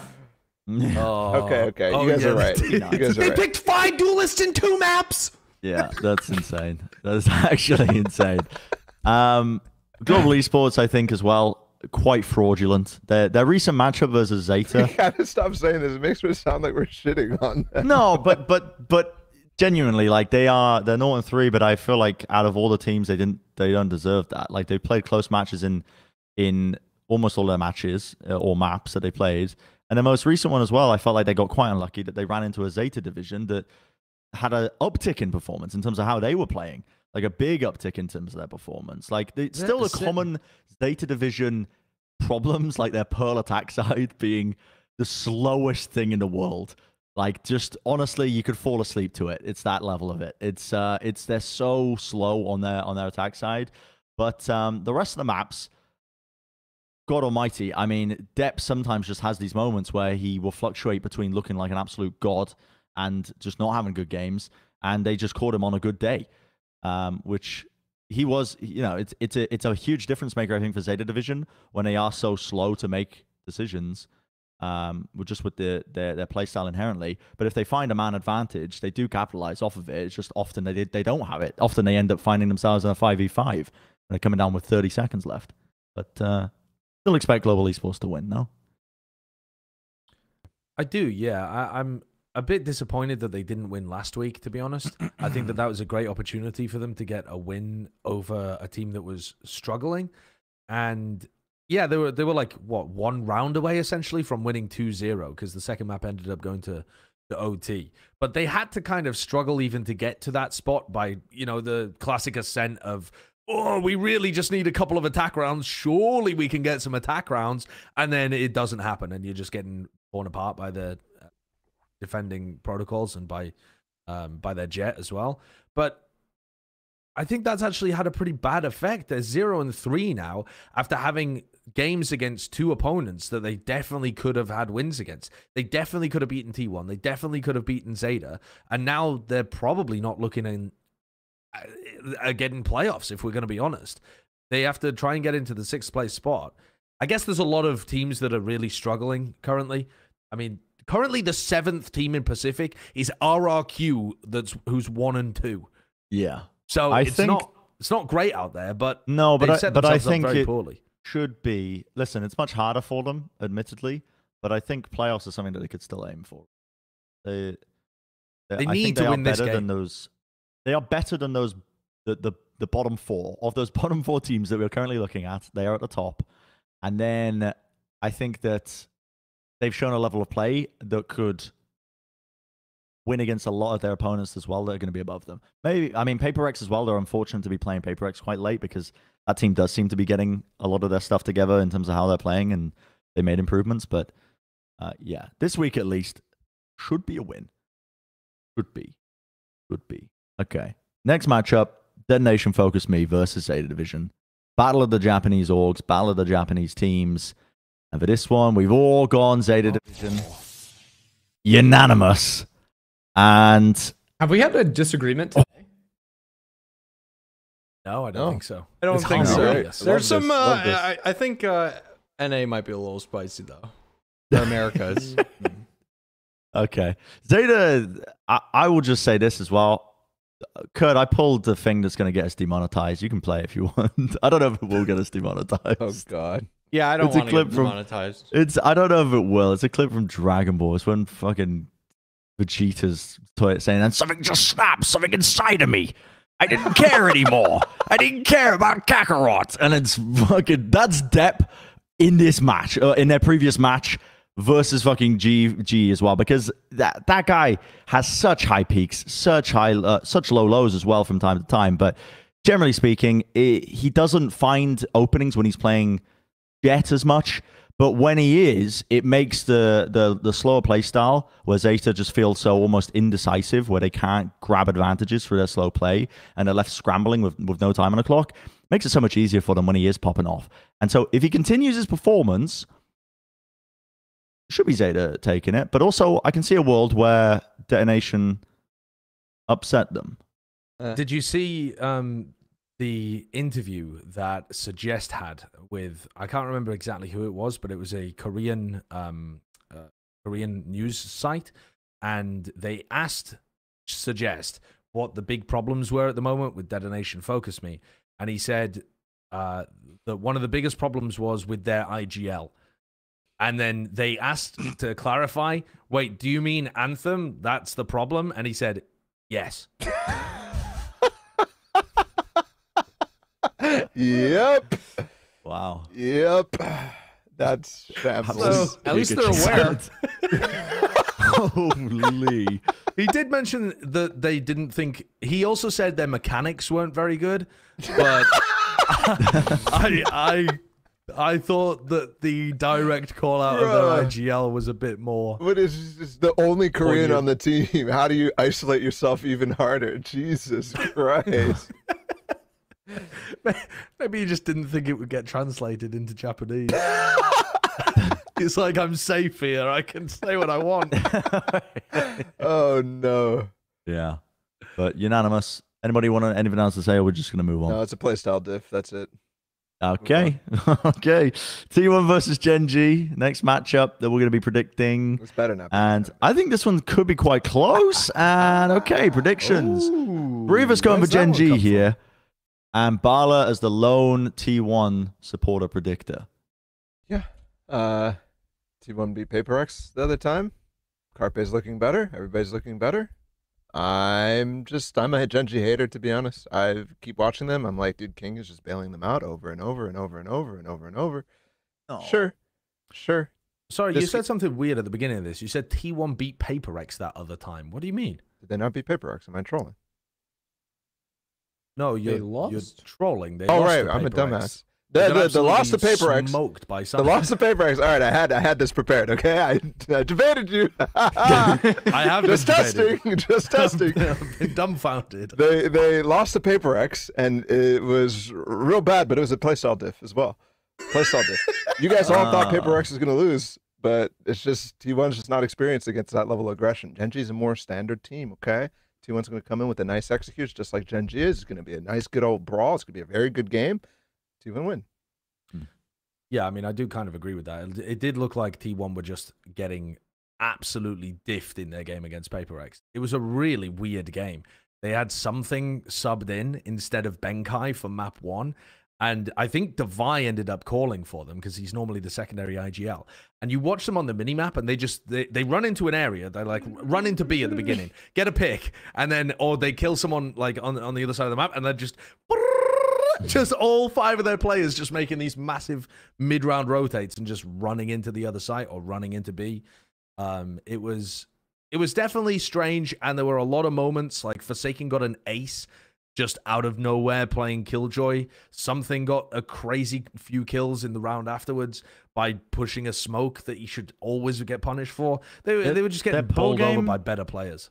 But also, their pull game was a symptom, and this is the case with a lot of teams where they copy a comp but don't know how it works, because they're playing the double controller comp on that map of Pearl, and it's very strong at B retakes, and they were constantly either wasting a util earlier to not have smokes up for the retakes, or just misusing it. Like Zeta, listen, great player, but his walls were actually hard trolling and losing them rounds from multiple instances where he was like, all you got to do is wall straight across where the Viper wall is up when your Viper doesn't have charge, basically, when you're playing a retake.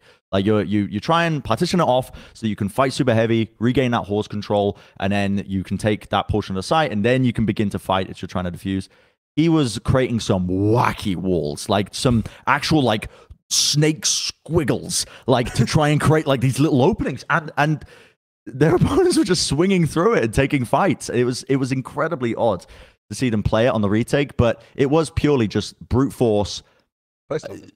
Yeah, brute force going to run them down. And I think they didn't understand how the comp work on their retakes, because it was just B hits.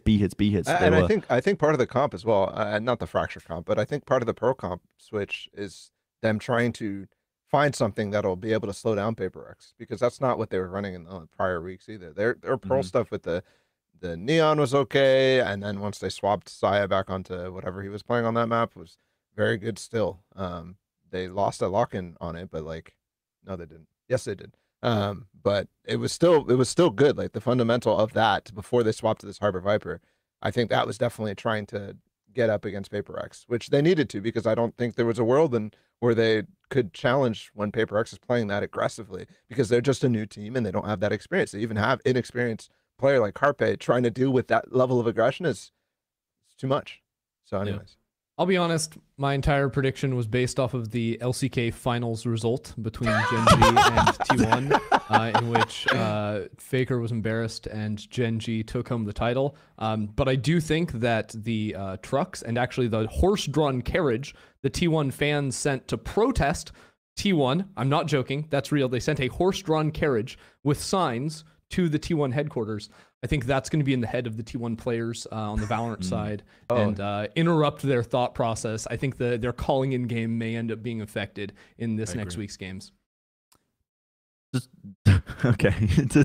I will say for Gen.G, I watched their game yesterday, their most recent one versus Team Secret, and Gen.G were always a bit of a mystery to me, because I felt like we hadn't seen them get tested. They'd played two of the weaker teams up until that point, and Team Secret are one of those teams that you can't really sleep on them. Actually, they're actually, I think, showing a lot of promise in Pacific, and so it was the first real chance to see Gen.G up against a team like that and test them, and they were matching them a lot. I thought that they had a lot prepped. Their Haven was odd, but it was good. So it was. I went from watching EMEA VODs, which is very slow teams, to watching Gen.G's Haven, which is them making a decision on what they wanted to do and rushing within like the first 10 seconds, 20 seconds. And very unusual for Haven. Usually you want to be a bit more cautious and slow play because, you know, you can just be running into a trap or whatnot. But they were running it down, getting quite fortunate at times in terms of where they were picking. But they clearly had thought out and planned their execs onto sites really well. They were incredibly drilled with it. And to the point where it was looking much better comparative to like Team Secret with how they were playing it. They were uncomfortable on it.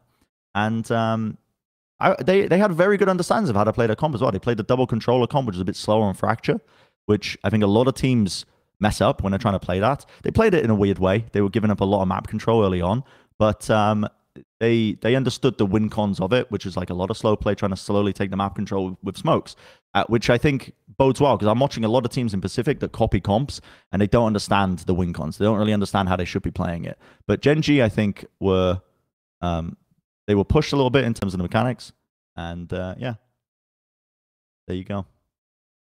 Did you spread misinformation? I did. Apparently the horse wasn't about T1, but I saw it on Twitter, so I assumed it was real. Wait, you're talking about the escaped horse? No, maybe. I don't know. Oh, I don't know, guys. When I was in Korea, there was an escaped horse in Seoul, and it like made the news because it's just so unusual. There's just an escaped horse running around. Anyway, that's my monologue on why Gen.G will win. That's what I think. Last one. You almost made me switch my pred. Almost. I think they got a pretty good chance. I'm more convinced by the LCK finals, but to each their own. PaperX versus DRX. We've all got DRX for this. It's unanimous, and I think this makes a lot of sense. I'm not convinced by the recent uptick in performance by PaperX to think that there is upset potential here. I think that there could be an upset, but I don't think it's a high chance because PaperX were gifted some easy rounds. They weren't really pressed at all. I don't think. They just haven't done anything to fix their fundamental problems. They have instead like patched over it with adding even more firepower. I mean, I say even more as if they're a super team, but we talked about this last week. They're really not. They're getting outmatched by DRX, even if something is playing. So yeah, don't really have faith in this. Yeah, PaperX is still trolling. I don't care. Even though I predicted them last week and I was correct, but Okay. they're trolling. Yep. Inclined to agree. All right. Unanimous as it is. Let's move on to the most clouded region in Valorant. It's America's time. Let's talk Americas. Yippee! Yippee! Yippee! Yippee! Could FURIA be the best in Americas? Now, I'll start this by saying I owe an apology to everybody. I made a prediction. I said it with my chest. I thought that MIBR was better than FURIA. At the time, I based that off of previous matches played, the expectations for it, gameplay that I watched with my own 2 eyes. I used my critical thinking skills, and I combined all of that to come to the conclusion that I thought that MIBR would be the better team over FURIA. Now, what I should have done was actually just become one with the hive mind and be a bit of a sheep and just go along with the rest of you, because the amount of shit I got for that, admittedly, I was very wrong. I apologize for that. But listen, I'm gonna keep doing the same. Listen, I'm gonna keep doing the same. I'm not stopping. I'm gonna keep. So you said you're sorry, but you're gonna keep doing it. And not only did you say you're Yeah, sorry, I'm going to keep forming my own opinions. But Yeah, yes. why are you sorry? You shouldn't be sorry. People that are chastising you over this are just being maybe people are spreading a lot of misinformation and saying that I hate Brazil because I Yeah, I mean you do. You hate Brazil, so I hate Brazil MIBR because I hires. thought that MIBR made in Brazil was better than FURIA. Yeah.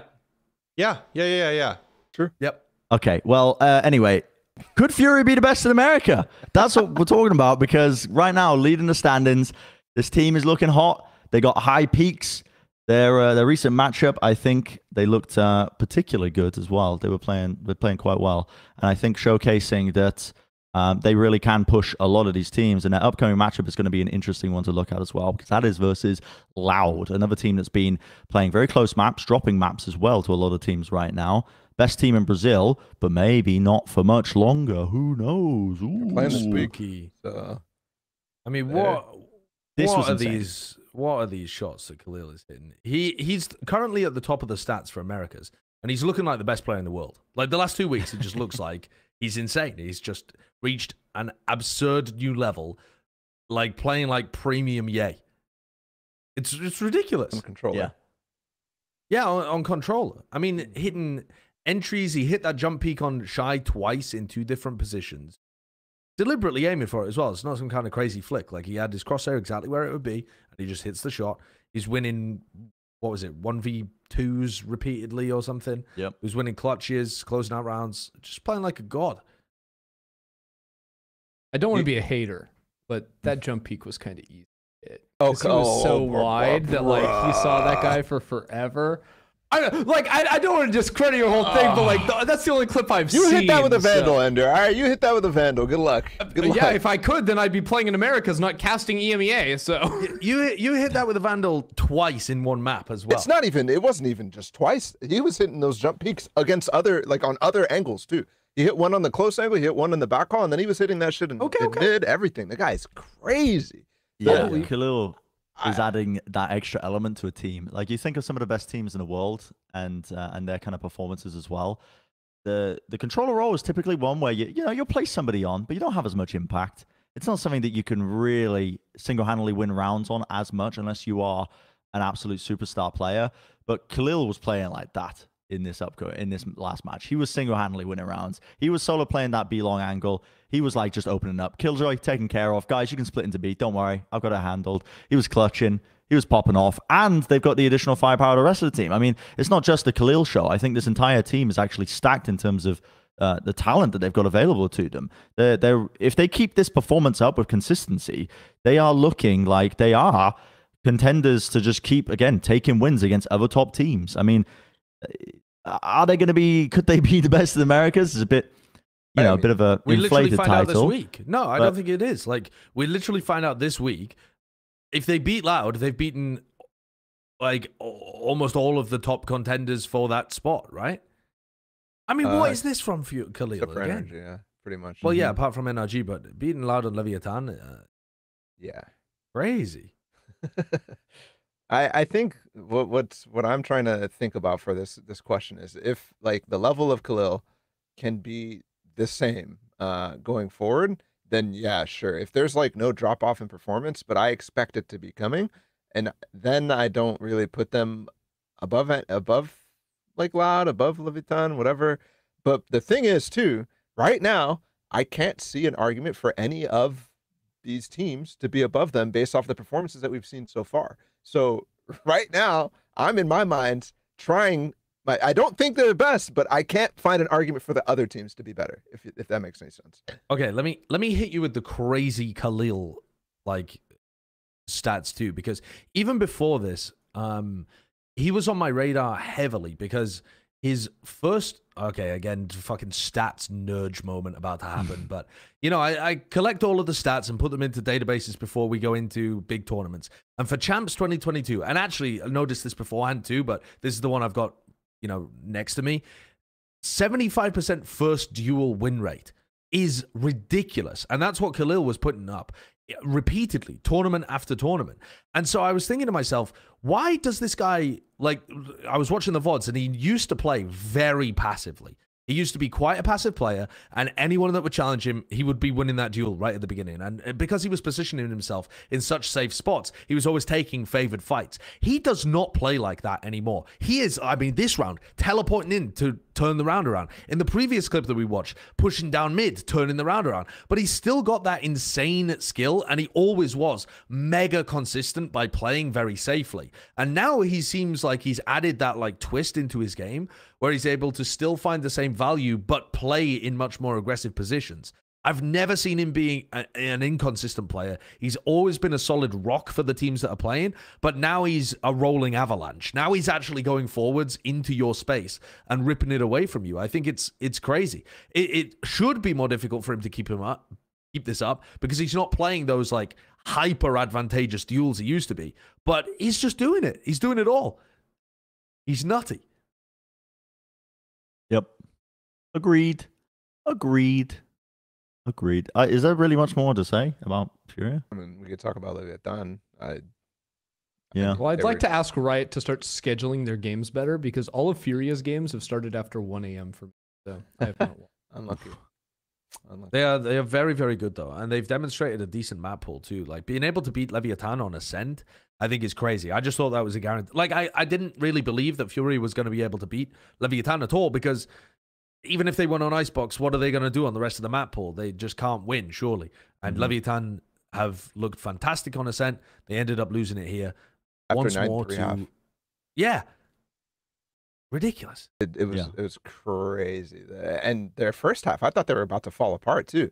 The amount of they did like the save timeout on attack side like 3 times, where they start saving at like 40 seconds and they're just talking to each other. I thought they were gonna fall apart, and then they do that. It's crazy. It was crazy. I think Leviathan's Ascent specifically, like I feel like they haven't really worked on it as much in the past as they have in the past, because they're still trying to do like a lot of their like out of timeout plays or surprise plays are them trying to get a spam from Cat or whatever, and it's just not hitting the same because people know what's coming. I guess there was the adjustment where they had that KJ Molly coming in as well. Yeah, that was pretty good. That one time that was pretty good, but I think it's kind of readable in that sense.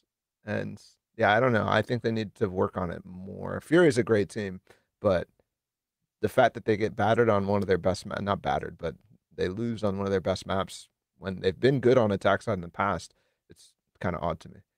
Yeah. I think there's a good chance of an upset against Loud.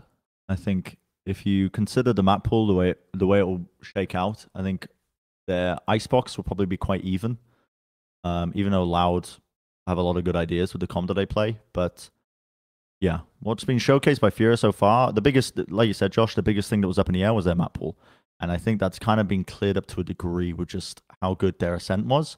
Added something a little bit extra to the arsenal. So yeah, I think that's looking quite sweet. Let's talk about more America's teams. Woo! Wow! Woo! I love this next team. This one's a great one. Cloud9, who we thought as our Cloud9, who we thought I can read.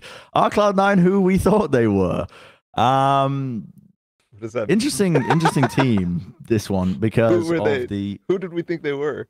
I don't know who they were. I mean, They're is some it guys. unfair to say that we thought they were falling apart at the seams and like would end up really struggling? I think that's pretty reasonable. Expectations are very low. Overperformed my expectations. Yeah. Yeah, this team, the way I see Cloud9 at the moment is a team that's they've stabilized the ship. You know what I mean? They've got a team together that can take wins against, I would say, bottom to middle of the pack. I would say that they could potentially, on a given day, do some damage, take some wins. Against top-tier teams, maybe not so, but it is outstanding the level of which they've managed to catch up players like Rooney and Jake into this kind of system and bring them up to speed. And, you know, a couple of missteps here and there, but I was when you introduce 2 new players into a brand new system and you're putting them on the stage and you're telling them, all right, go on, perform, you know, they should be failing at every twist and turn. Yeah. It shouldn't be the case where you're seeing Rooney pop off and get a 4K on with a Sheriff and Eco rounds. And, you know, listen, Jake has been, I think, quite acceptable as like kind of just the smoke support player, but his util timing has been relatively good. And I think a large part of that is because a lot of the load has been carried by the veteran core, the 3 players that remained, Leaf, Seppa, and Zelsis. I think have been doing a significant amount with that. I also think that just the system that they had with Vanity was very loose in the first place. So it's kind of given them the ability for Zeppa, for Zelsis, for Leaf to just kind of call things a lot more on the fly, which is a lot of like a lot of teams try to strive for that, but because it's been such a factor for Cloud9 for so long, it's much easier for them to put things together like that, and for 2 players to fit in something like that, and for 2 players to end up feeling like they have really good chemistry together, because it's just those types of micro plays that they rely on so much, stuff like that where they're just flashing deep. That's so middle. Good though. I really like that because it requires Zeppa and Rooney to both be ready to swing off the flash. You know what I mean? Like they've got themselves into the audibles that they're calling. Their new players are on the same page as well, and it's mostly Rooney. Jake plays quite safely and just is there to put down the utility, make sure that he's not losing rounds, sticks tight to people. Yeah. He's had some decent performances, but I'm really, really impressed by how well they're playing together. I think that's also because Rooney's IGLing too. So like when somebody calls, he's co-signing it, right? So he's always going to be able to get in position for it, and that's the type of thing that I think the system has done them a great service. But also mad credit to them because Rooney, his breach util on he just completely neutralized Icebox in that first game. Like the guy couldn't find anything because of the breach util. It was just perfectly timed, perfectly placed, and he's a beast. It was so amazing. I was pogging out watching this because like even this hold right here, by the way, that's the angle you have to hold if you don't have someone watching a main. Like I love that, but overall, I just think that C9 used to be like at their peak. I think they're actually the best team at Split in the world. Like I think they were like one of the first teams was like really utilizing Breach, Raze, Astra to like an amazing level. And like defensively, they would like fully give away mid control, but you would never be able to make it through mail. Like you would just get ruined by utility. So the fact that they're then playing in a similar way with Rooney on the breach and just it seemed so seamless to me right off the rip. That again they had like different ways of shutting off mail and vents as areas on the map on their defensive side. I was just beyond thrilled. It went above like Rooney having a couple of like insane rounds. I just think that like util wise, setup wise, on their defense primarily, I was like, yes, this is what I always remember from C9 in the past, and this is why I think every team should be playing Breach on Split. It just reaffirmed that in my mind. They did kind of fall to pieces on map 2 and 3 against Loud, but I don't think that that's something that you can hold against them because, like I said, I was expecting them to be like potentially going 0-6 to begin this. Split, and I certainly wasn't anticipating them taking a map off Loud to begin with. I think it's quite likely that Cloud9 were expecting the Viper comp to be coming out from Loud here, and then pivoting back to their normal comp really threw them off because they looked so set in what they were bringing to Split and started off with that 7-0 start just immediately out of the gates. I had, all of these great things to get them to the mid round or get them to a post plant that they can then pivot a bit from and be able to win. And that wasn't there at all on Ascent. And that's kind of started the spiral that descended again on the third map. But I think MCE will probably be able to start building that map pool out a little more. Sure. Yeah. I think as well, like on Split, they're able to disrupt the game plan from Loud, whereas the other two maps, they can't because it's much more solid, right? The Gecko it looked so good in the first week against MBR on Split. Like it looked very good. And then here you're just getting breach done, then you're not able to do anything with the Wingman or the Dizzy. Like that Sadak was trying to combo together. Like that sort of thing was not working. So disrupting the game plan worked really well for them on Split, whereas the other times it was Loud just doing the normal stuff and being happy with it. How much of the leaf flexing have C9 been doing? Because I don't remember off the top of my head, but I know it was a big thing like towards the beginning of last year, and then they stopped it towards the end. He's still doing the same. Yeah, he's doing a ton of it. I mean, he really just hasn't played. And Jet this I think the Jet is the first time we've seen him play Jet, isn't it? He used to play it a lot, like back on like sorry, but I mean this year. I think yeah, but like I'm excited to see that because again, like I always liked seeing him in that role, so I like it.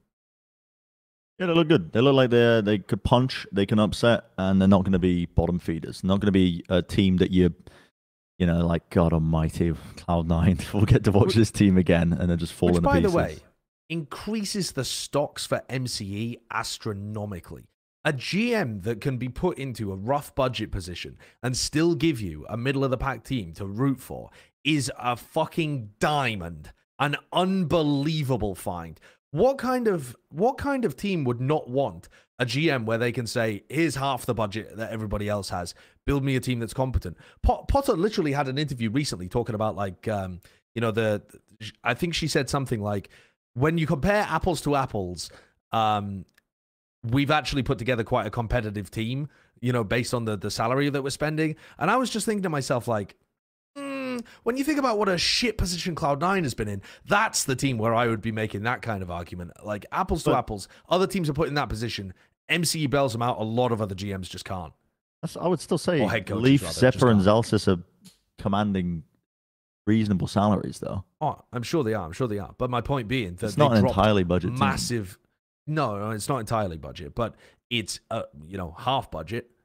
It's a Yeah. team that's undergone insane changes that you wouldn't expect them to recover from, and he scouted a brand new IGL that nobody else had on their radar, who's integrated perfectly into the team and is executing their game plans really well in the server, along with a collegiate player, for God's sake, who's holding his own at tier 1. It's absurd.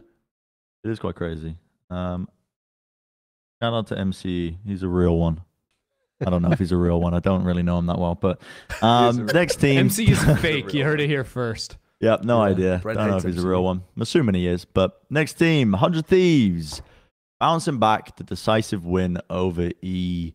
There was a lot of doubters, no? Around, I think, surfacing around this game, I think. I was doubting. Yeah. People saying that, you know, listen, it's going to be EG winning over 100 Thieves. 100 Thieves are a poo team. I don't really understand where people were coming at from that logic, but I think that over their loss versus Sentinels, you have two of the most rabid fan bases, I think, in the Americas, at least for North American teams, battling against each other that are going to be making absolutely outrageous claims off of that one series that was incredibly close, by the way, between the two teams. Came down to the wire, but people were talking like 100 Thieves were done at some points. But I think they showcased not only that they have that player quality difference. In fact, actually, now that I'm watching this clip, I'm remembering a lot of it did come down to they were able to win their shots and trade out. Yeah, which honestly was kind of lacking in the I'm not saying the prior series only. I'm talking lock-in and stuff like that too. It didn't feel as good as Red Bull, and I think this is the final time where I'm like, okay, this was good. Like this was good, but I mean, you're still you're acting like I'm not saying you're specifically going at me, but like the reaction I have about 100 Thieves after last week was a lot based off of a trend from lock-in, not necessarily anything else. Cryo had a rough week against Sentinels, and that is in a time where they're still not necessarily even finding super value out of him. Sure, he's now almost full-time playing the Jet, which is good. That's a good change. But if you still can't get what you got in this game out of him, then that's a scary thing, you know? So I mean, it was a good series, but Evil Geniuses, I was looking at this and thinking, oh my goodness, like more so it's them again trolling than anything else. 100 Thieves looked great, but I'm not convinced. Okay, EG makes me sad. I mean for a lot of different reasons, but one of them is they're still full armor believers. And I feel like we're past that point now. Like, and I used to think like EG was just like the really smart team. You know, they always had like really good theory. Like I remember even talking to Potter. She was a huge fan of Shorty secondary even last year, which is like taking over. I haven't watched other regions as closely, but I know EMEA like 90% of the players in Serbia are all buying Shorty seconds. So yeah, I don't know. I don't know what the theory is, what the statisticians in the evil geniuses camp have cooked up, but it's not very genius. Bigger fish to fry. 80 IQ at best. I mean, again, in that interview with Potter, she seemed to indicate that she was throwing for draft pick for next year, but I don't think anyone's told them that there's no draft pick. So that's one of their biggest issues, I think. During like the NFL draft. No, like, I mean, we'll tank this season. We'll get first pick. We'll get Yay next year. Yeah. We'll get Yay. I think though that actually you should have expected this EG team to not be that great, but people were very like people are fans of the team. For this team. But also I think that the rosters that they're running, I don't think they've ever made sense. I think having Apoth in to play smokes and having BCJ on Initiator was just an absolute no-brainer from the very beginning, and I was always really confused why they had Com in the roster. There must be something that Com adds in terms of his communication or leadership or something, even though Boostio is the IGL. And like, I mean, me and Brad have talked about it on stream before. We got in touch with Com last year and asked him if he was doing any secondary calling, and he said no, it was all on Boostio. So I don't understand what Com's bringing to the team. Presumably it's something, but it makes all the sense in the world to me to just shove Apoth in, play smokes, because he looked like a really good up-and-coming player, and then have BCJ play Initiator for them. Certainly not subbing BCJ out when he looked like their best player to put Demon 1 in. I don't get it. And that was very unusual. This tweet here, pre-match tweet, 3 hours posted, 4 likes. I mean, oh God Almighty! I mean, I don't want to go. Listen, I don't want to go too hard on this, but Kurt, if you scroll through that social media, I don't know what they've got going on. They've got like this graphics, their template for their match tweets is like Christmas themed or something. I don't know how to describe it. Look at this. If you go through any of their like their match tweets, not these ones. Find some ones without the player profiles, because that's the ones that you're there. What? Don't go past it. They got like Christmas themed like we're going live. What's with tweets. The frame? I don't get the frame. It's everywhere. It's like a frosted glass Christmas-esque. 32 likes. That one went crazy. It's just the same picture every time with different logos. Yeah, I don't know what's happening. But How many likes has that one got now? Like the one of Ethan. 26. 26. How many replies? We're criticizing likes right now. I mean, that is just ridiculous.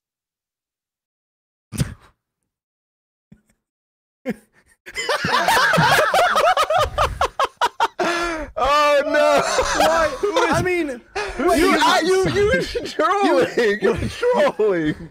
You atted me as well, so it didn't even go to all of your followers. You got to put a dot or something in front of it. No, Kurt, you damn. atted the @sideshow account. You don't own the @sideshow account. I did the wrong account, and also this is just mean.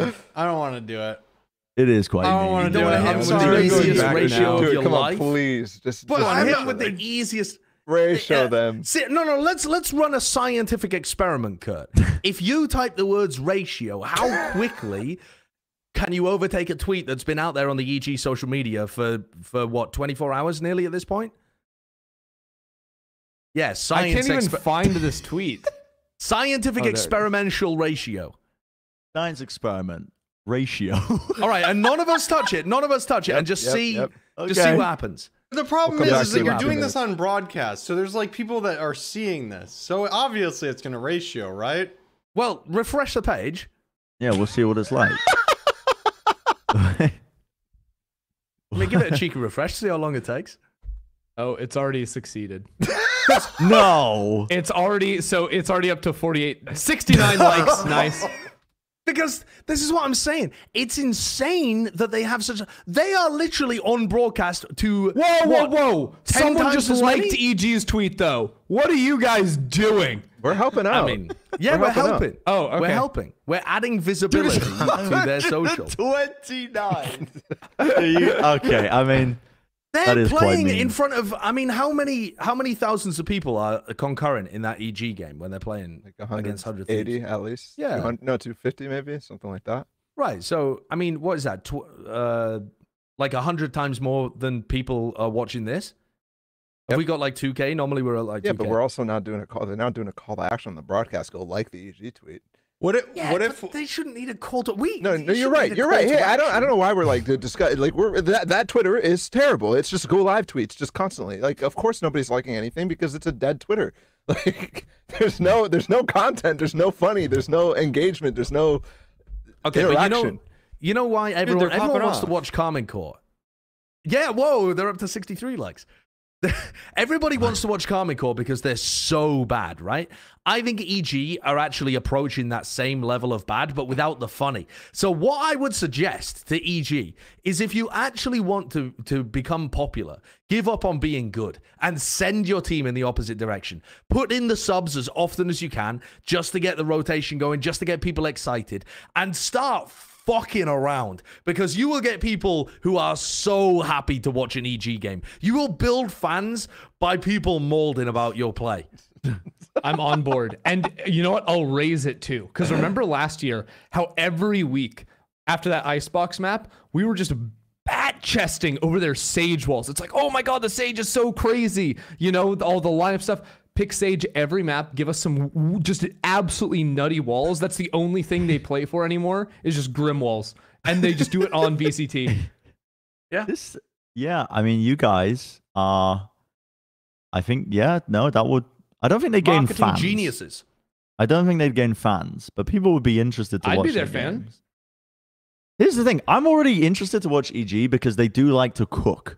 They love to have a lot of preset ideas. They just don't have enough extra. They don't have...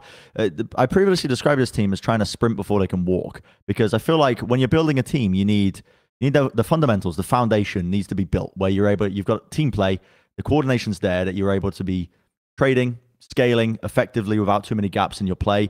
And then you can start to add in cute ideas that are going to be winning you rounds, that you're throwing out, that people can counter-strap or whatever else. I feel like when you focus so much on and spend a lot of server time on that aspect, you're putting too many resources into an area that's either not going to work because some of your plays rely on them going into a specific area or playing in a certain way, and then you're just caught lacking when teams do upset your timings. Which, listen, 100 Thieves, they didn't do anything special in this win. They just played together. They played tight. They traded each other nicely. It's that kind of level of play that we've said that they had before, and it was enough to bring them over the line quite significantly. It was nice, but EG's just not there. I mean, it's just a complete coordination gap when you look at the attack side. It's just like, where are they? They had terrible spots. Icebox was painful at times because it looked like the comm was just clueless at times. You look at that guy; he's being shot from the side. He's like looking at the sky, looking at the floor. He's like, "Oh God, just knocked my water bottle over." That's spilled. But the coordination. No, it feels like nobody's on the right page with that team sometimes from time to time. But yeah, I mean, it's not just for 100 times. It's trending like really often now. And I don't think this is really that much of a positive for 100 Thieves. I think it was a bit of a free win, and I think the next 2 weeks are actually going to be the important ones to pay attention to for 100 Thieves, because they play against a Cloud9 team that's clearly, got something going for them there. 100 Thieves are expected to win. If you're a team with aspirations like 100 Thieves, you've got to be able to put away that Cloud9 team after they've just lost their star player in their IGL. And if you don't, that's rough. And then the next team up is Crew, who we've seen are pretty competent at split and not much else. And again, if they're not able to put Crew away, then you start really having questions. So they've got 2 favored wins coming up. And if they don't go clean 2-0, then worrying signs ahead for 100 Thieves. Okay. Final topic for Americas here, or at least the final team that we're going to be talking about and explaining, but mainly a player here just for the clicks, honestly, a little bit clickbaity. But is TenZ the problem with Sentinels? Is he the problem, guys? Is TenZ the problem? Is he a problem? He didn't have a good game against NRG. Didn't perform particularly well. But I think NRG were shoring up a lot of their problems, I think, from the previous week. Definitely fixing some of those mistakes. Yeah, let me just hit you with the answer here, and it's no. He's not the Yeah. problem, but he didn't get any help on Icebox in particular. I think that the ideas here for Sentinels and just they're lacking a bit of their team identity right now. I think they're in a really weird spot where what? How weird. They're lacking their team identity after you shift 2 of your players off of their primary roles that they've played forever. Huh. Interesting. But it's also they don't even know who wants to really be playing the entry role between TenZ and Zekin. Yeah. So you know, even before they made those shifts, they still had an identity crisis, and it's just been exacerbated by Def wanting to be moving into the like calling initiator roles. And this, I don't know, they're in a rough spot. Yeah, I don't know. I agree with what you're saying, but also like, I think TenZ is a problem. I think part of the reason why they're lacking identity is because he's not flexible, right? I think that is a major reason why they're forcing in a lot of double duelists. They got really not unlucky. They got outplayed in the map veto in this series, like significantly by NRG, not just forcing them away from all of their double duelist maps. But yeah, TenZ has to play Jet, and if he's not playing Jet, then I honestly thought the KO stuff was working pretty well for them at Locken and at Ludwig Turek, but it's forcing Zekin into a spot where he's constantly playing the initiator. And then on top of that, they have all this other stuff going on. So like, I'm not going to say he's the problem, but he's like the inflexibility of TenZ is a problem. I'm not going to say the performance at all was not a problem. Like that's going to happen every once in a while. It's TenZ. He's but they could have played Jet on both of these maps. They could have played Jet on both of these maps and still found excellent success. But they don't. I mean, it looked like they picked Lotus just because they saw NRG were bad at it. They didn't actually come in with a good game plan, good protocols. They don't look anywhere near as coordinated on their retakes. Like Zekin's the only player that really seemed like he had a feel for what was going on. They won 1 retake, which when you compare that to last time when NRG was playing against Leviathan were winning every retake. But that's just a massive difference between Leviathan and Sentinels in terms of where they're at currently.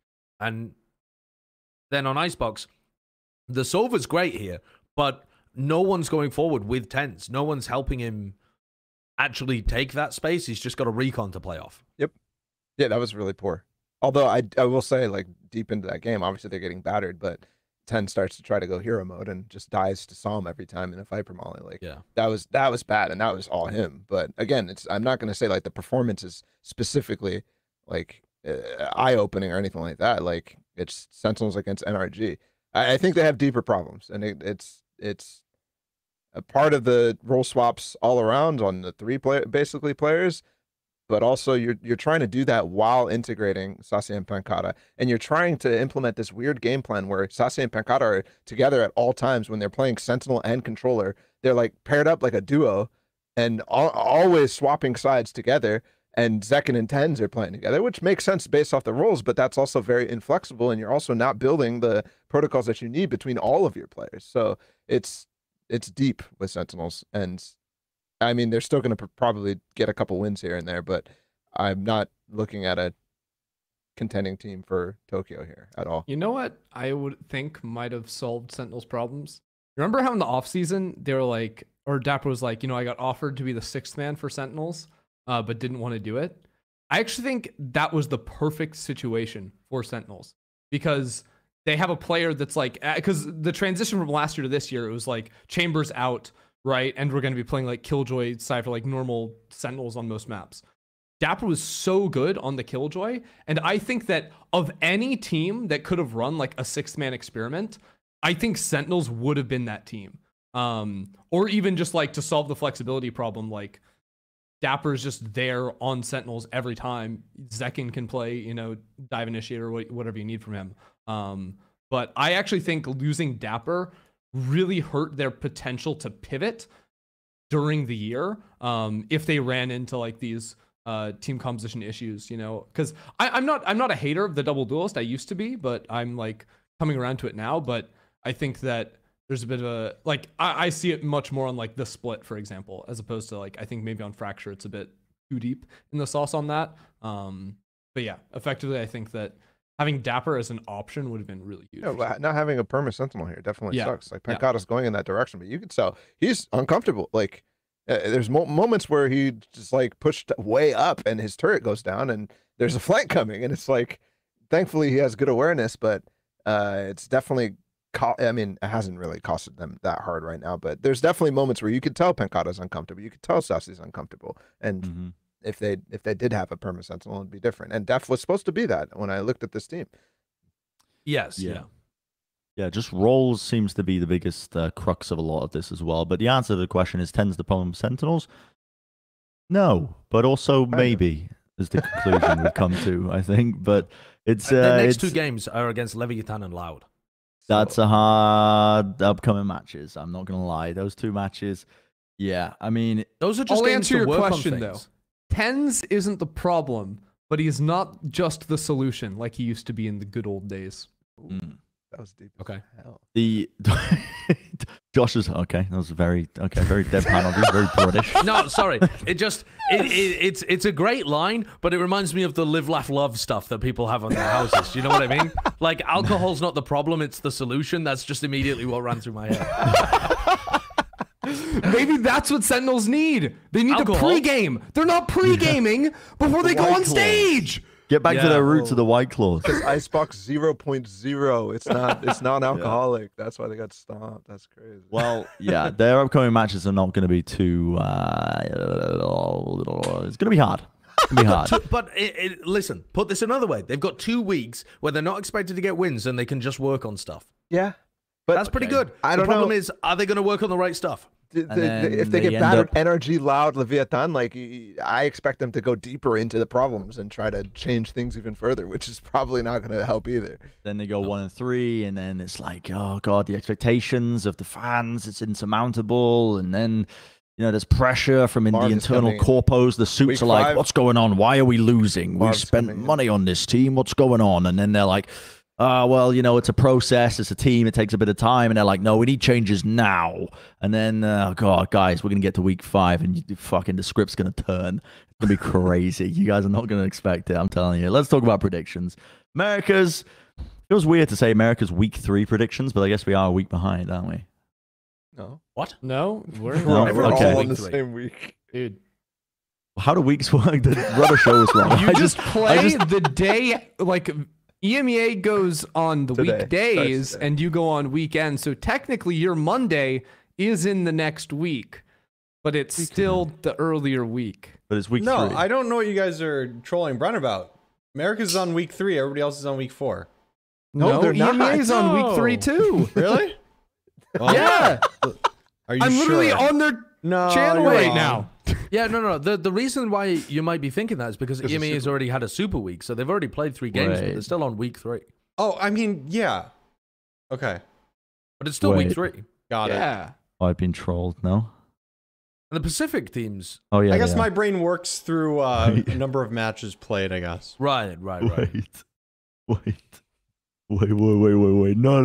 Existential crisis. No. Pacific is on week 4. No. Yes. Yes, they Oh, are. they're Yes, the- they yeah, are. Yeah, okay, my Dude, bad. Yeah. Oh, They yeah, started a no, week okay. early. They started a There's week some early. there was some logic here. We weren't just Okay. America's. We're going to pretend that didn't happen. America's week 3 predictions. Let's get into that. Cloud9 versus 100 Thieves as our first predicted match between these two teams. What's it gonna be, Cloud9? Sorry.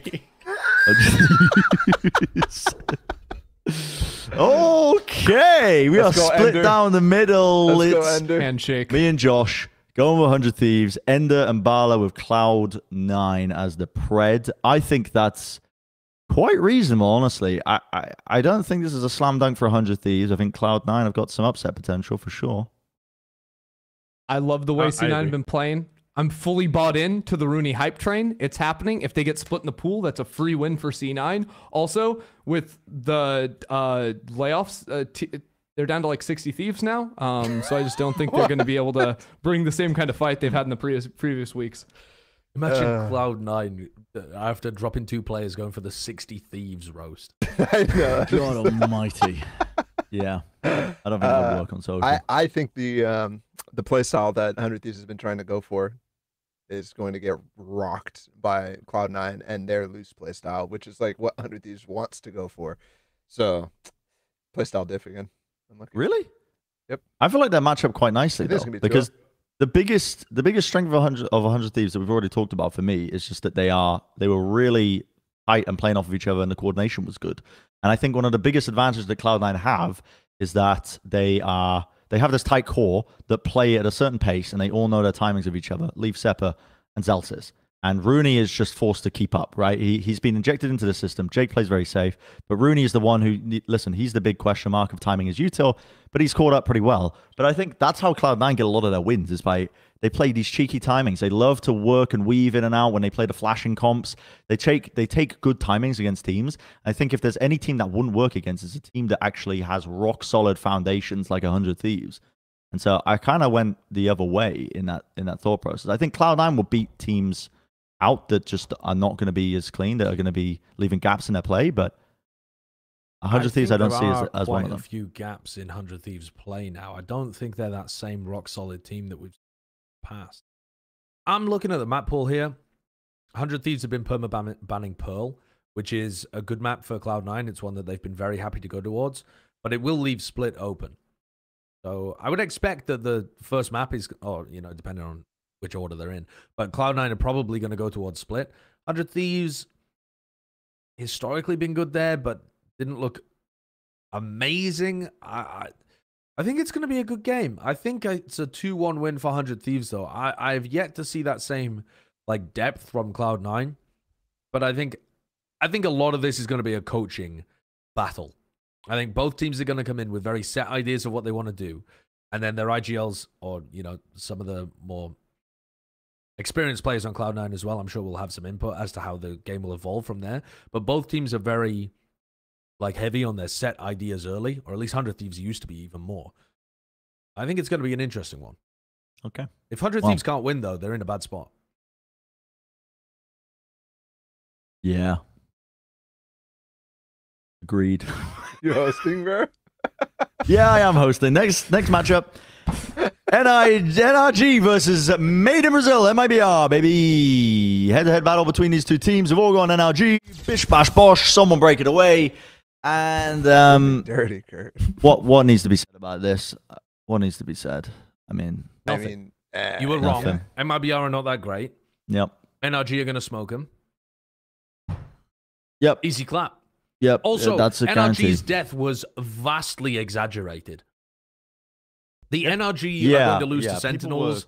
I was NRG, very confused there. I was like, what are you talking about? NRG deaf? He's on Sentinels. What are you saying? I was so fucking confused. I wasn't even making a gag. I was like, genuinely, my brain was like, what is this guy saying right now?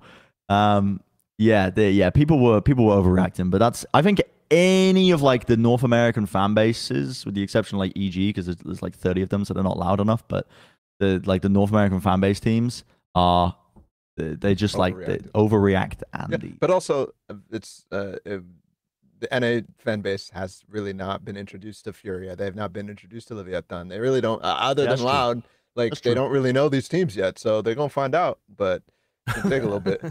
That is true. That is true. All right, next matchup. Leviathan versus Sentinels. We've all gone Leviathan. That's unanimous, completely across the board. A lot of guarantees kicking off.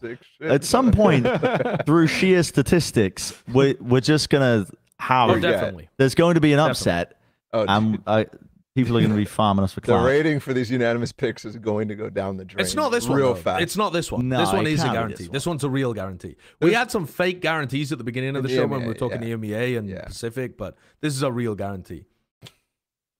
Real. Real. I don't know. Okay. Like, Sentinels just don't look ready for it. It's like, I don't know. TenZ is about to get diffed by Taco. Sassy's about to get diffed by Mazzino.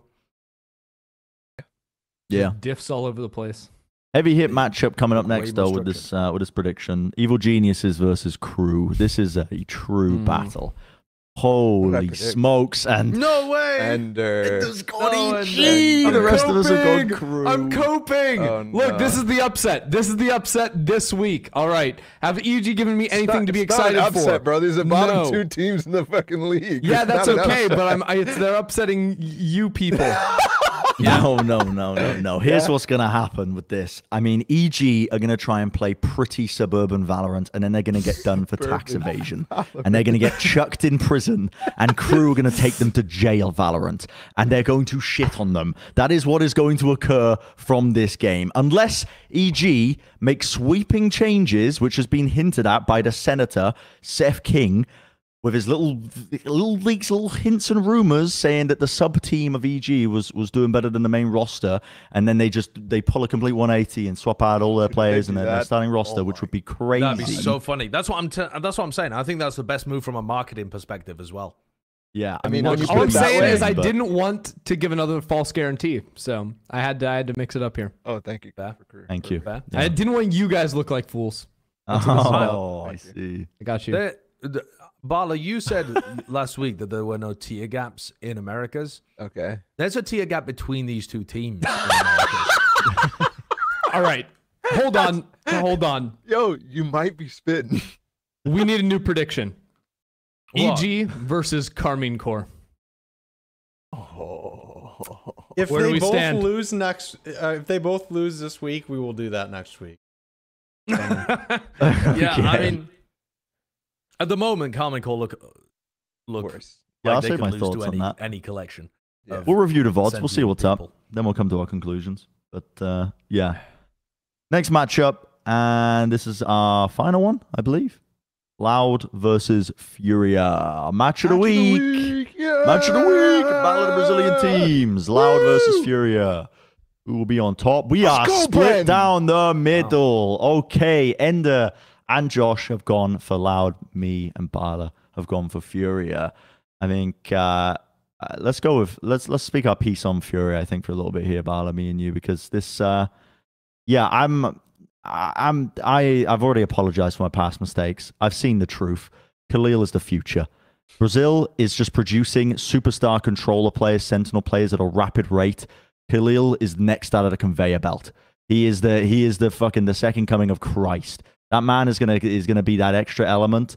And I think Loud have been getting impressed a little bit. A lot of their matches have been getting closer and closer, mainly because I think that they've been slipping up with some of the ideas on their comps. People as well have had a lot of odds to read how they play with a lot of their double controller comps, which is the archetype that they've been trying to play in. And I think that a team like FURIA right now have shown so many peaks that a team like Loud, if they keep trying to experiment, keep trying to play a bit wacky stuff with the Gecko, grand opportunities for some upsets and some counter-stratting, I think. Yep. I also think I don't really see how I don't see how Loud is getting an edge in the map veto, how they have been in the past couple of matches anymore against FURIA, given how we've seen weaknesses on some of their maps. So FURIA showing an Icebox that's disgusting, a Pearl that is competitive with Leviathan, who definitely are weaker in terms of the idea that they have so far with that Viper Harbor comp, but it's still like it's not like they fundamentally are misunderstanding it. I also think the level that the individuals are playing up to right now is incredibly solid. And there's some people who are slightly underperforming on Loud at this current moment, not in the past, not at Lock-in or anything like that. I'm the only hesitation I have with this prediction is that it's Brazil versus Brazil, and a lot of these FURIA players have gone up against Loud many times potentially, or just some amalgamation of them, and they might have a block. But I don't know. I feel like they're probably getting through that this time around. Loud have never lost to a Brazilian. Yep. Never. Yeah. And this would be the best opportunity. There's never been a second Brazilian team anywhere near as good as FURIA. I mean, there just hasn't. So this would be the best opportunity. But I was very, very tempted to go for FURIA. I actually think it might even be the odds-on pick to go for. But I'm still gonna bank on Loud here for a few reasons. One of which being that kind of domestic dominance that they've had, and the fact that they really understand how to beat people that they've played against for such a long time. The other part of this too is that I think we should be ending up on maps that are similar for both teams. I think Icebox, FURIA look amazing at it, but Loud have also been incredibly good at that map. You know, they should have probably been able to beat Fnatic in the grand finals of Lock-In. They didn't in the end. An unbelievable comeback happened, but they certainly had their opportunities to be able to win that. Yeah. And Pearl is cap from FURIA. I think they need to discard the comp. The Neon double flash composition. I think it's great against the Harbor Viper. I think it's fantastic. I don't think they had any ideas for what they wanted to do on the defense side. I don't think they had even planned it out particularly. They decided we're going to start attack and we're just going to, you know, run it in. And then on defense, we'll wing it. We'll just hope that we've got enough rounds that we're going to be able to get up to that point. They got no value out of the Neon whatsoever. And I think they're less likely to add stuff to their defense side than Loudar to figure out how to stop their executes and their attack sides from working again.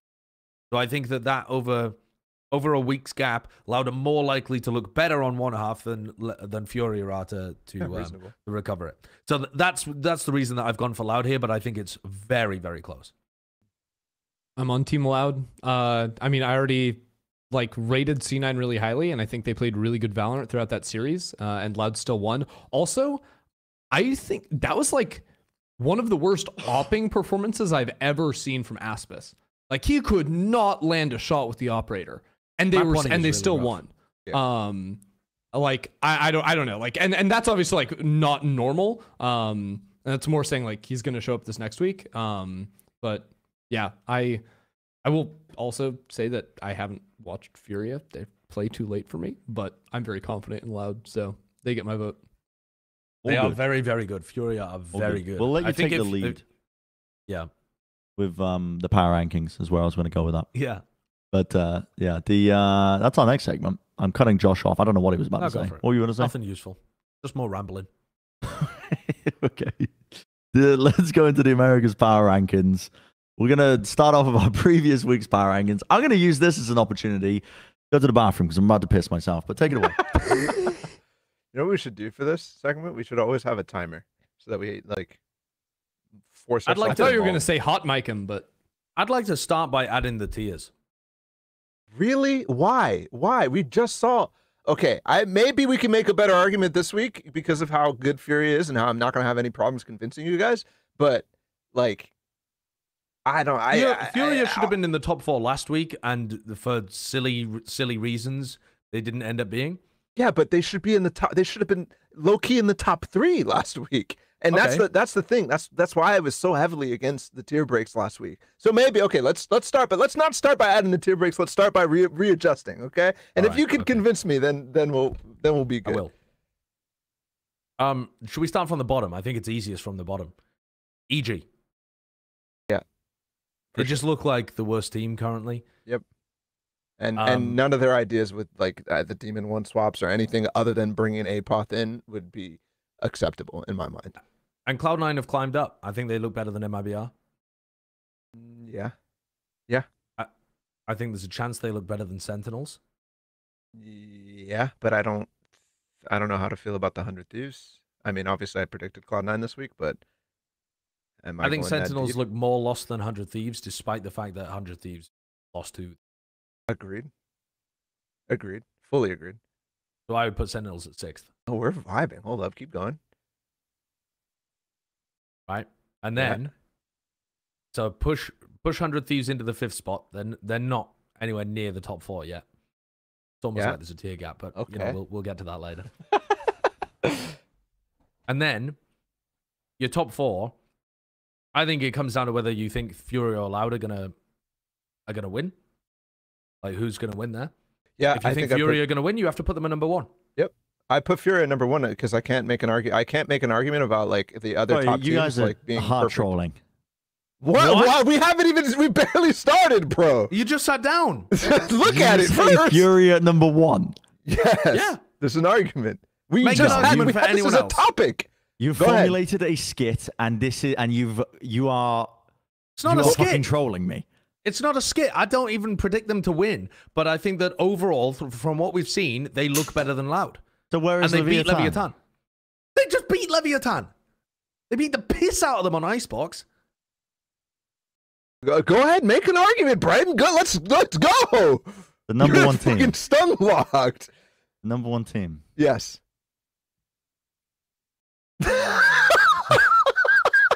He's lost. He's absolutely lost. Ender? Maybe? I haven't seen them play, man. It's anybody else, not Furia. Nope. Why? But surely it's too soon. Okay, if Yeah, it is probably. too soon, who goes above them? Loud, because they're 2-0, despite the fact that, listen, we all know that they haven't been playing that well. You can watch them with your wee little eyeballs and see that they're just a little off in terms of their coordination. They're not on point individually. They're doing a bit of trollery in terms of how they're using some of their utility and comps. It's not been that immaculate Loud performance from them. FURIA look better to the eye test. Your only argument against them is Loud have won at lock-in, don't doubt them, you fool. Which is why I predicted Loud. I mean, sure, but I'm still going to power rank FURIA above them. God damn. Yeah, there's no argument, is there? I- Hard to find. However, there is an argument about Leviathan going in fourth. Yes. Which is Yes.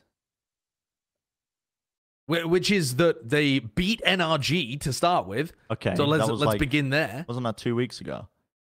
Well, and you Well, okay, 3 yes, if but- you, if you ask play. specifics. right, but yeah. So you think that NRG have improved a lot at Lotus? Yeah, I would agree. Leviathan Yeah. would still beat them at Lotus. Yeah, even with Leviathan, NRG I think, currently were playing like that. Leviathan are the best team at Lotus in the Americas. There's one map. Yeah. They're also going to be able to beat NRG on a bunch of other maps, like Ascent, for example. NRG's Ascent still doesn't look that great. NRG would beat them on Icebox. We just keep going through the map pool. Leviathan have performed better than them so far. I think NRG would beat them on Haven.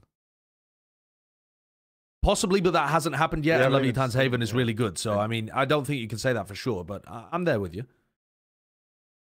I would maybe put Leviathan in second still. Yeah. Second. Yeah. I Loud like third. this. NRG fourth. Hold on, is this the same Loud that got Yeah. second place and Yeah, we're it is. putting him a third? Yeah, based off I'm the not. first 2 weeks' performance, I think they'll rise back up. Don't get me wrong. I think they'll probably be number one at the end of this. Although right now I'm really hype on Furia, but I think they'll probably be in the finals of this and maybe winning, especially if Furia fall off. 100% Loud will be back up there. But right now, Really think Furia's map pool is deep enough to give them number one? Do we really think Khalil's going to be able to keep up his unbelievable performance as the current best player in Americas? shown Have good you got pro, any shown reason to? Icebox, I mean, he's shown literally Ascent. popped insanely off on every map that they've played so far, hasn't he? yes, Has he, yes, has he had a one bad map? No, maybe the original split. Let me take a look. Right, so based off But I no think- evidence at all, you want to predict the I think downfall their of Khalil splits is cap, happening this their week. Pearls cap. I- What else is cap? The for split is Furia? not that cap, bro. I know This- Oh, they're their playing split's Chamber. horrible. No, Their split was pretty no. cap. Come on. There's Chamber like it. ideas, and they just No. the ideas were just never getting used because crew kept going on the other side of the map. The ideas are not good anyway, though. They I- don't put Jazine in good spots. What do you mean? He had like so many good freaking rendezvous set up. He has rendezvous that are like that he gets out to a safe spot, but it doesn't allow him to actually control the map very well. He can It allows him very to easily rotate get from ropes to mail super fast, which is just a difficult rotate that you have to go through spawn for. There's like a couple of those that are pretty good. He has one that's like B main up to back up to heaven. Like there were some good ones. I'm not gonna say it's fucking amazing. I don't think it's a good idea to play chamber on this map, but I don't think it's cap. I think if you run that again, you're gonna be like, holy shit, this is crazy. Digizin is going insane. I think that's totally that's possibility. It's possible that would happen, yeah. But I think that most of the time that you know where he's going to be, you throw a piece of utility over there, and he's going to have to TP away, and then he's miles out of the fight. Yep. I think compared to a Jet, he just doesn't have the ability to fight on multiple corners. I don't think it was that good. But I'm still going for Furia. I think that the question just becomes who's better than them. And I think the only team that you can put up there right now is Loud, or you can say that Leviathan on another day end up beating them. But that's the top three right now in my head. Cool, great. I The just no, segment's I over. don't think I was trying to think in my head about the map pool of Furia, like the depth of Furia's map pool, because their pool is half baked. They don't Pearl play is half-baked. Fracture because they second ban it. The second ban it does not mean they don't play it. No, I know, but they have been avoiding it like across the board, which Yeah, means well, that just means that we don't know what they have on it. It doesn't mean it's necessarily bad. I mean, based off of the rest of their comps and stuff like that, you can tell that they've been cooking. So I mean, if they're floating it, you have to assume that it's somewhat ready. What team By is the way, their fantastic Haven at is Fracture right now? their Haven was pretty nutty, even though it was a weird comp against. Yeah, they had the Viper Harbor against Fnatic. Who knows whether they even run that? Like, yeah, Fury have definitely been in the goofy comp laboratory, but you just don't like this. You're still hating on I'm Fury. just That's a hater, crazy. basically. Yeah, I'm just a hater. I get not wanting to put them up there. I think it's too early too, but I just cannot make an argument for anybody else. It's not been clean from anybody else. There will be an argument next week if Loud beats them. For sure. Do you think Leviathan would beat Fury on Haven? Impossible to say. Yeah. I think that Leviathan would beat them on So Split. even. I think Leviathan would beat them on Split. I can't even remember what Leviathan run on Split. When did they play Split last? Are you just saying that because you don't like Furia's Split? Yeah. Basically. It's They unreal. played it in Copenhagen last, dude. Yeah. I think they beat them on Split. Well, I mean, they okay, do have let's just they come do have back a into the map pool, 33% so it all makes time. sense. Yeah. Their poll isn't ideal, but I think they beat their poll. Leviathan? You mean the team that just almost lost to them on Pearl 13-11? Yeah. They did beat them, though. They did beat them. True, I Yeah. guess. Okay. I think Fury would win versus Leviathan on Icebox. And they beat them on a set. They did. Well, that's gonna help for the next 2 weeks. Dude, you can't put Furia any lower than top 2. You can put Loud somewhere in the top 3, and you can put Leviathan somewhere in the top 3. So I mean, take your pick. Okay, sure. I don't How think do you this think is they'll a- do on Bind? I think this is some weak. God. How would damn. you do this, Bren? Give me an alternate version give me instead a of just dartboard? muttering. Give me a dartboard. Give with me the a double, teams. then let's just say we randomly generated this one then. If you want it to be random, No, This I is just think it's a I think it's random version. Very difficult. I'm trying to. It's like if you want to put any thought into it, you have to kind of just compare the relative strengths of where they're at on maps. And then when I get down that rabbit hole, I'm thinking, okay, Furia, Leviathan. Do I want Leviathan at number 1? Do I think that on another day they would beat them on Ascent? Yeah. No, you're thinking way too deeply, dude. Yeah, I do, but that's the only way you can get a No, power no, ranking. no, That's no, good. just- That's good. That's good. there Every is other no power ranking- good. There's no- There is no good. There is no good. Our power rankings have always been dog shit, Brent, anyways. Oh, yeah, fuck But it. also, there is Fury no at great 1. power ranking. Fucking Sentinels at 10. No, I don't know. No. You're That doesn't pretty- mean you have to get rid of everything. Also, tier breaks after 4, after 7, and after 9. After 4, after 7. What's this and guy after doing? 9. Thank you. I'll be back. I'll be back next week. 4, 7. Yep. Yeah. There's a top 4, a top 3, Yeah. and a bottom 2 and a bottom 1. Yeah. I mean, yes. I love how you Begrudgingly, perfectly yes. sectioned off like all of the North American and South American teams except for NRG. Wait, really? Yeah. Oh yeah. That's crazy, actually. No. I not all can't of them. get on board with that MIBR sectioned off with crew. Why not? Okay, so you don't think there's one between 7 and 8? I could agree with that. I think no, Crew and MIBR are so close together, and they could definitely one of them could beat Cloud9 or a Sentinels or 100 Thieves. Yeah, I could be down on removing that tier break. But there is a tier break between 4 and 5, and I do believe there's a tier break with above EG currently.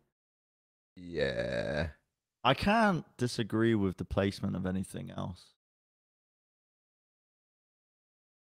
I mean, people And are going to that disagree worries because me. Sentinels literally beat 100 Thieves. We've pissed off the Sentinels fans instantly by Yeah, but- disregarding that match. Or not disregarding it, but But I combining thought it that with the 100 other Thieves matches. looked a lot better, even though they played against EG, and I thought that TenZ issues got amplified when they got really pushed. So, Yeah, I don't know.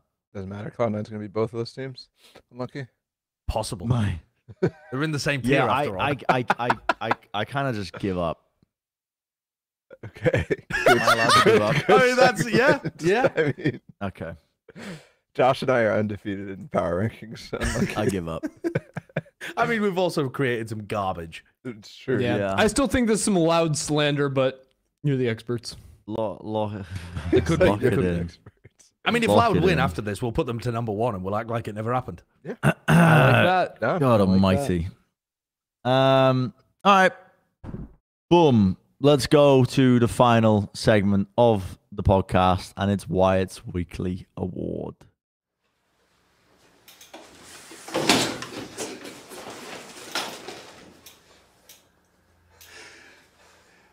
Not broken yet. What? That's very good. Oh, that's amazing. Oh God. Yeah, there's a couple of actually I like all of these suggestions here. I was gonna go with one of them, but I think there's a lot of people we can go for the Wyatt's Weekly Award this week. We could go with Mimi for hosting for the first time ever and doing a pretty good job on America's broadcast. A counterpoint, I also had to emergency host on EMEA for a segment. So We could also give it to Ender One for segment. emergency Just saying. hosting one segment in EMEA. We could also give it to Wyatt I thought that was quick. for his broadcast debut. We quick shot. could also give it to Khalil for popping the fuck off on FURIA. And you're gonna give it Khalil to was who? the player So- I wanted to give it to, so Oh. I'm going to give it to Khalil, I think, for his performances. Very He's nice. looking like the best player in Americas right now with his level of play that he's putting up. Doing it on Sentinel, doing it on Viper as well, the pseudo Sentinel, I suppose, used in some comps. But Khalil is popping off, and yeah, he's been a significant factor in terms of Furia's wins and securing him a lot of rounds. So that's it. He's in That's the award. nasty good smokes player, and I think he's going to keep it up. I think that Loud actually should have picked him up when they lost Pancada. He was the number 1 prospect in my head, so I was a bit confused why they went for 2Es, but maybe Khalil just believed in this Furia lineup. Not really sure, Yep. but it's working out for him. Cool. Plat Chat VALORANT, episode 129. Thank you for watching, everybody. Leave a comment about what part of the... Wait, I did this last time. I said, like, what did you hate the most out of the episode? Which toothpaste do you use? What toothpaste do you guys use? And also, like, what is your favorite, like, animal as well? Like, I want to know everybody's favorite animals in the comments. That would be nice. Make sure you like, make sure you subscribe, make sure you catch all of our content as well. Follow us on our social medias. We've got Ender, Sideshow, Bala. Ender, thanks for stepping in as well. Thank you for joining us on the podcast. Much appreciated. Go follow the TikTok.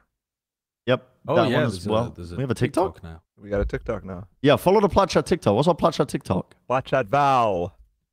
Cool. Plat Chat Val. All By right. the way, we have 6 times ratio DG. Yep. And we did that. We have so much clout, so much Wow. pull, so much power. All right. Thank you for watching. We'll see you next time.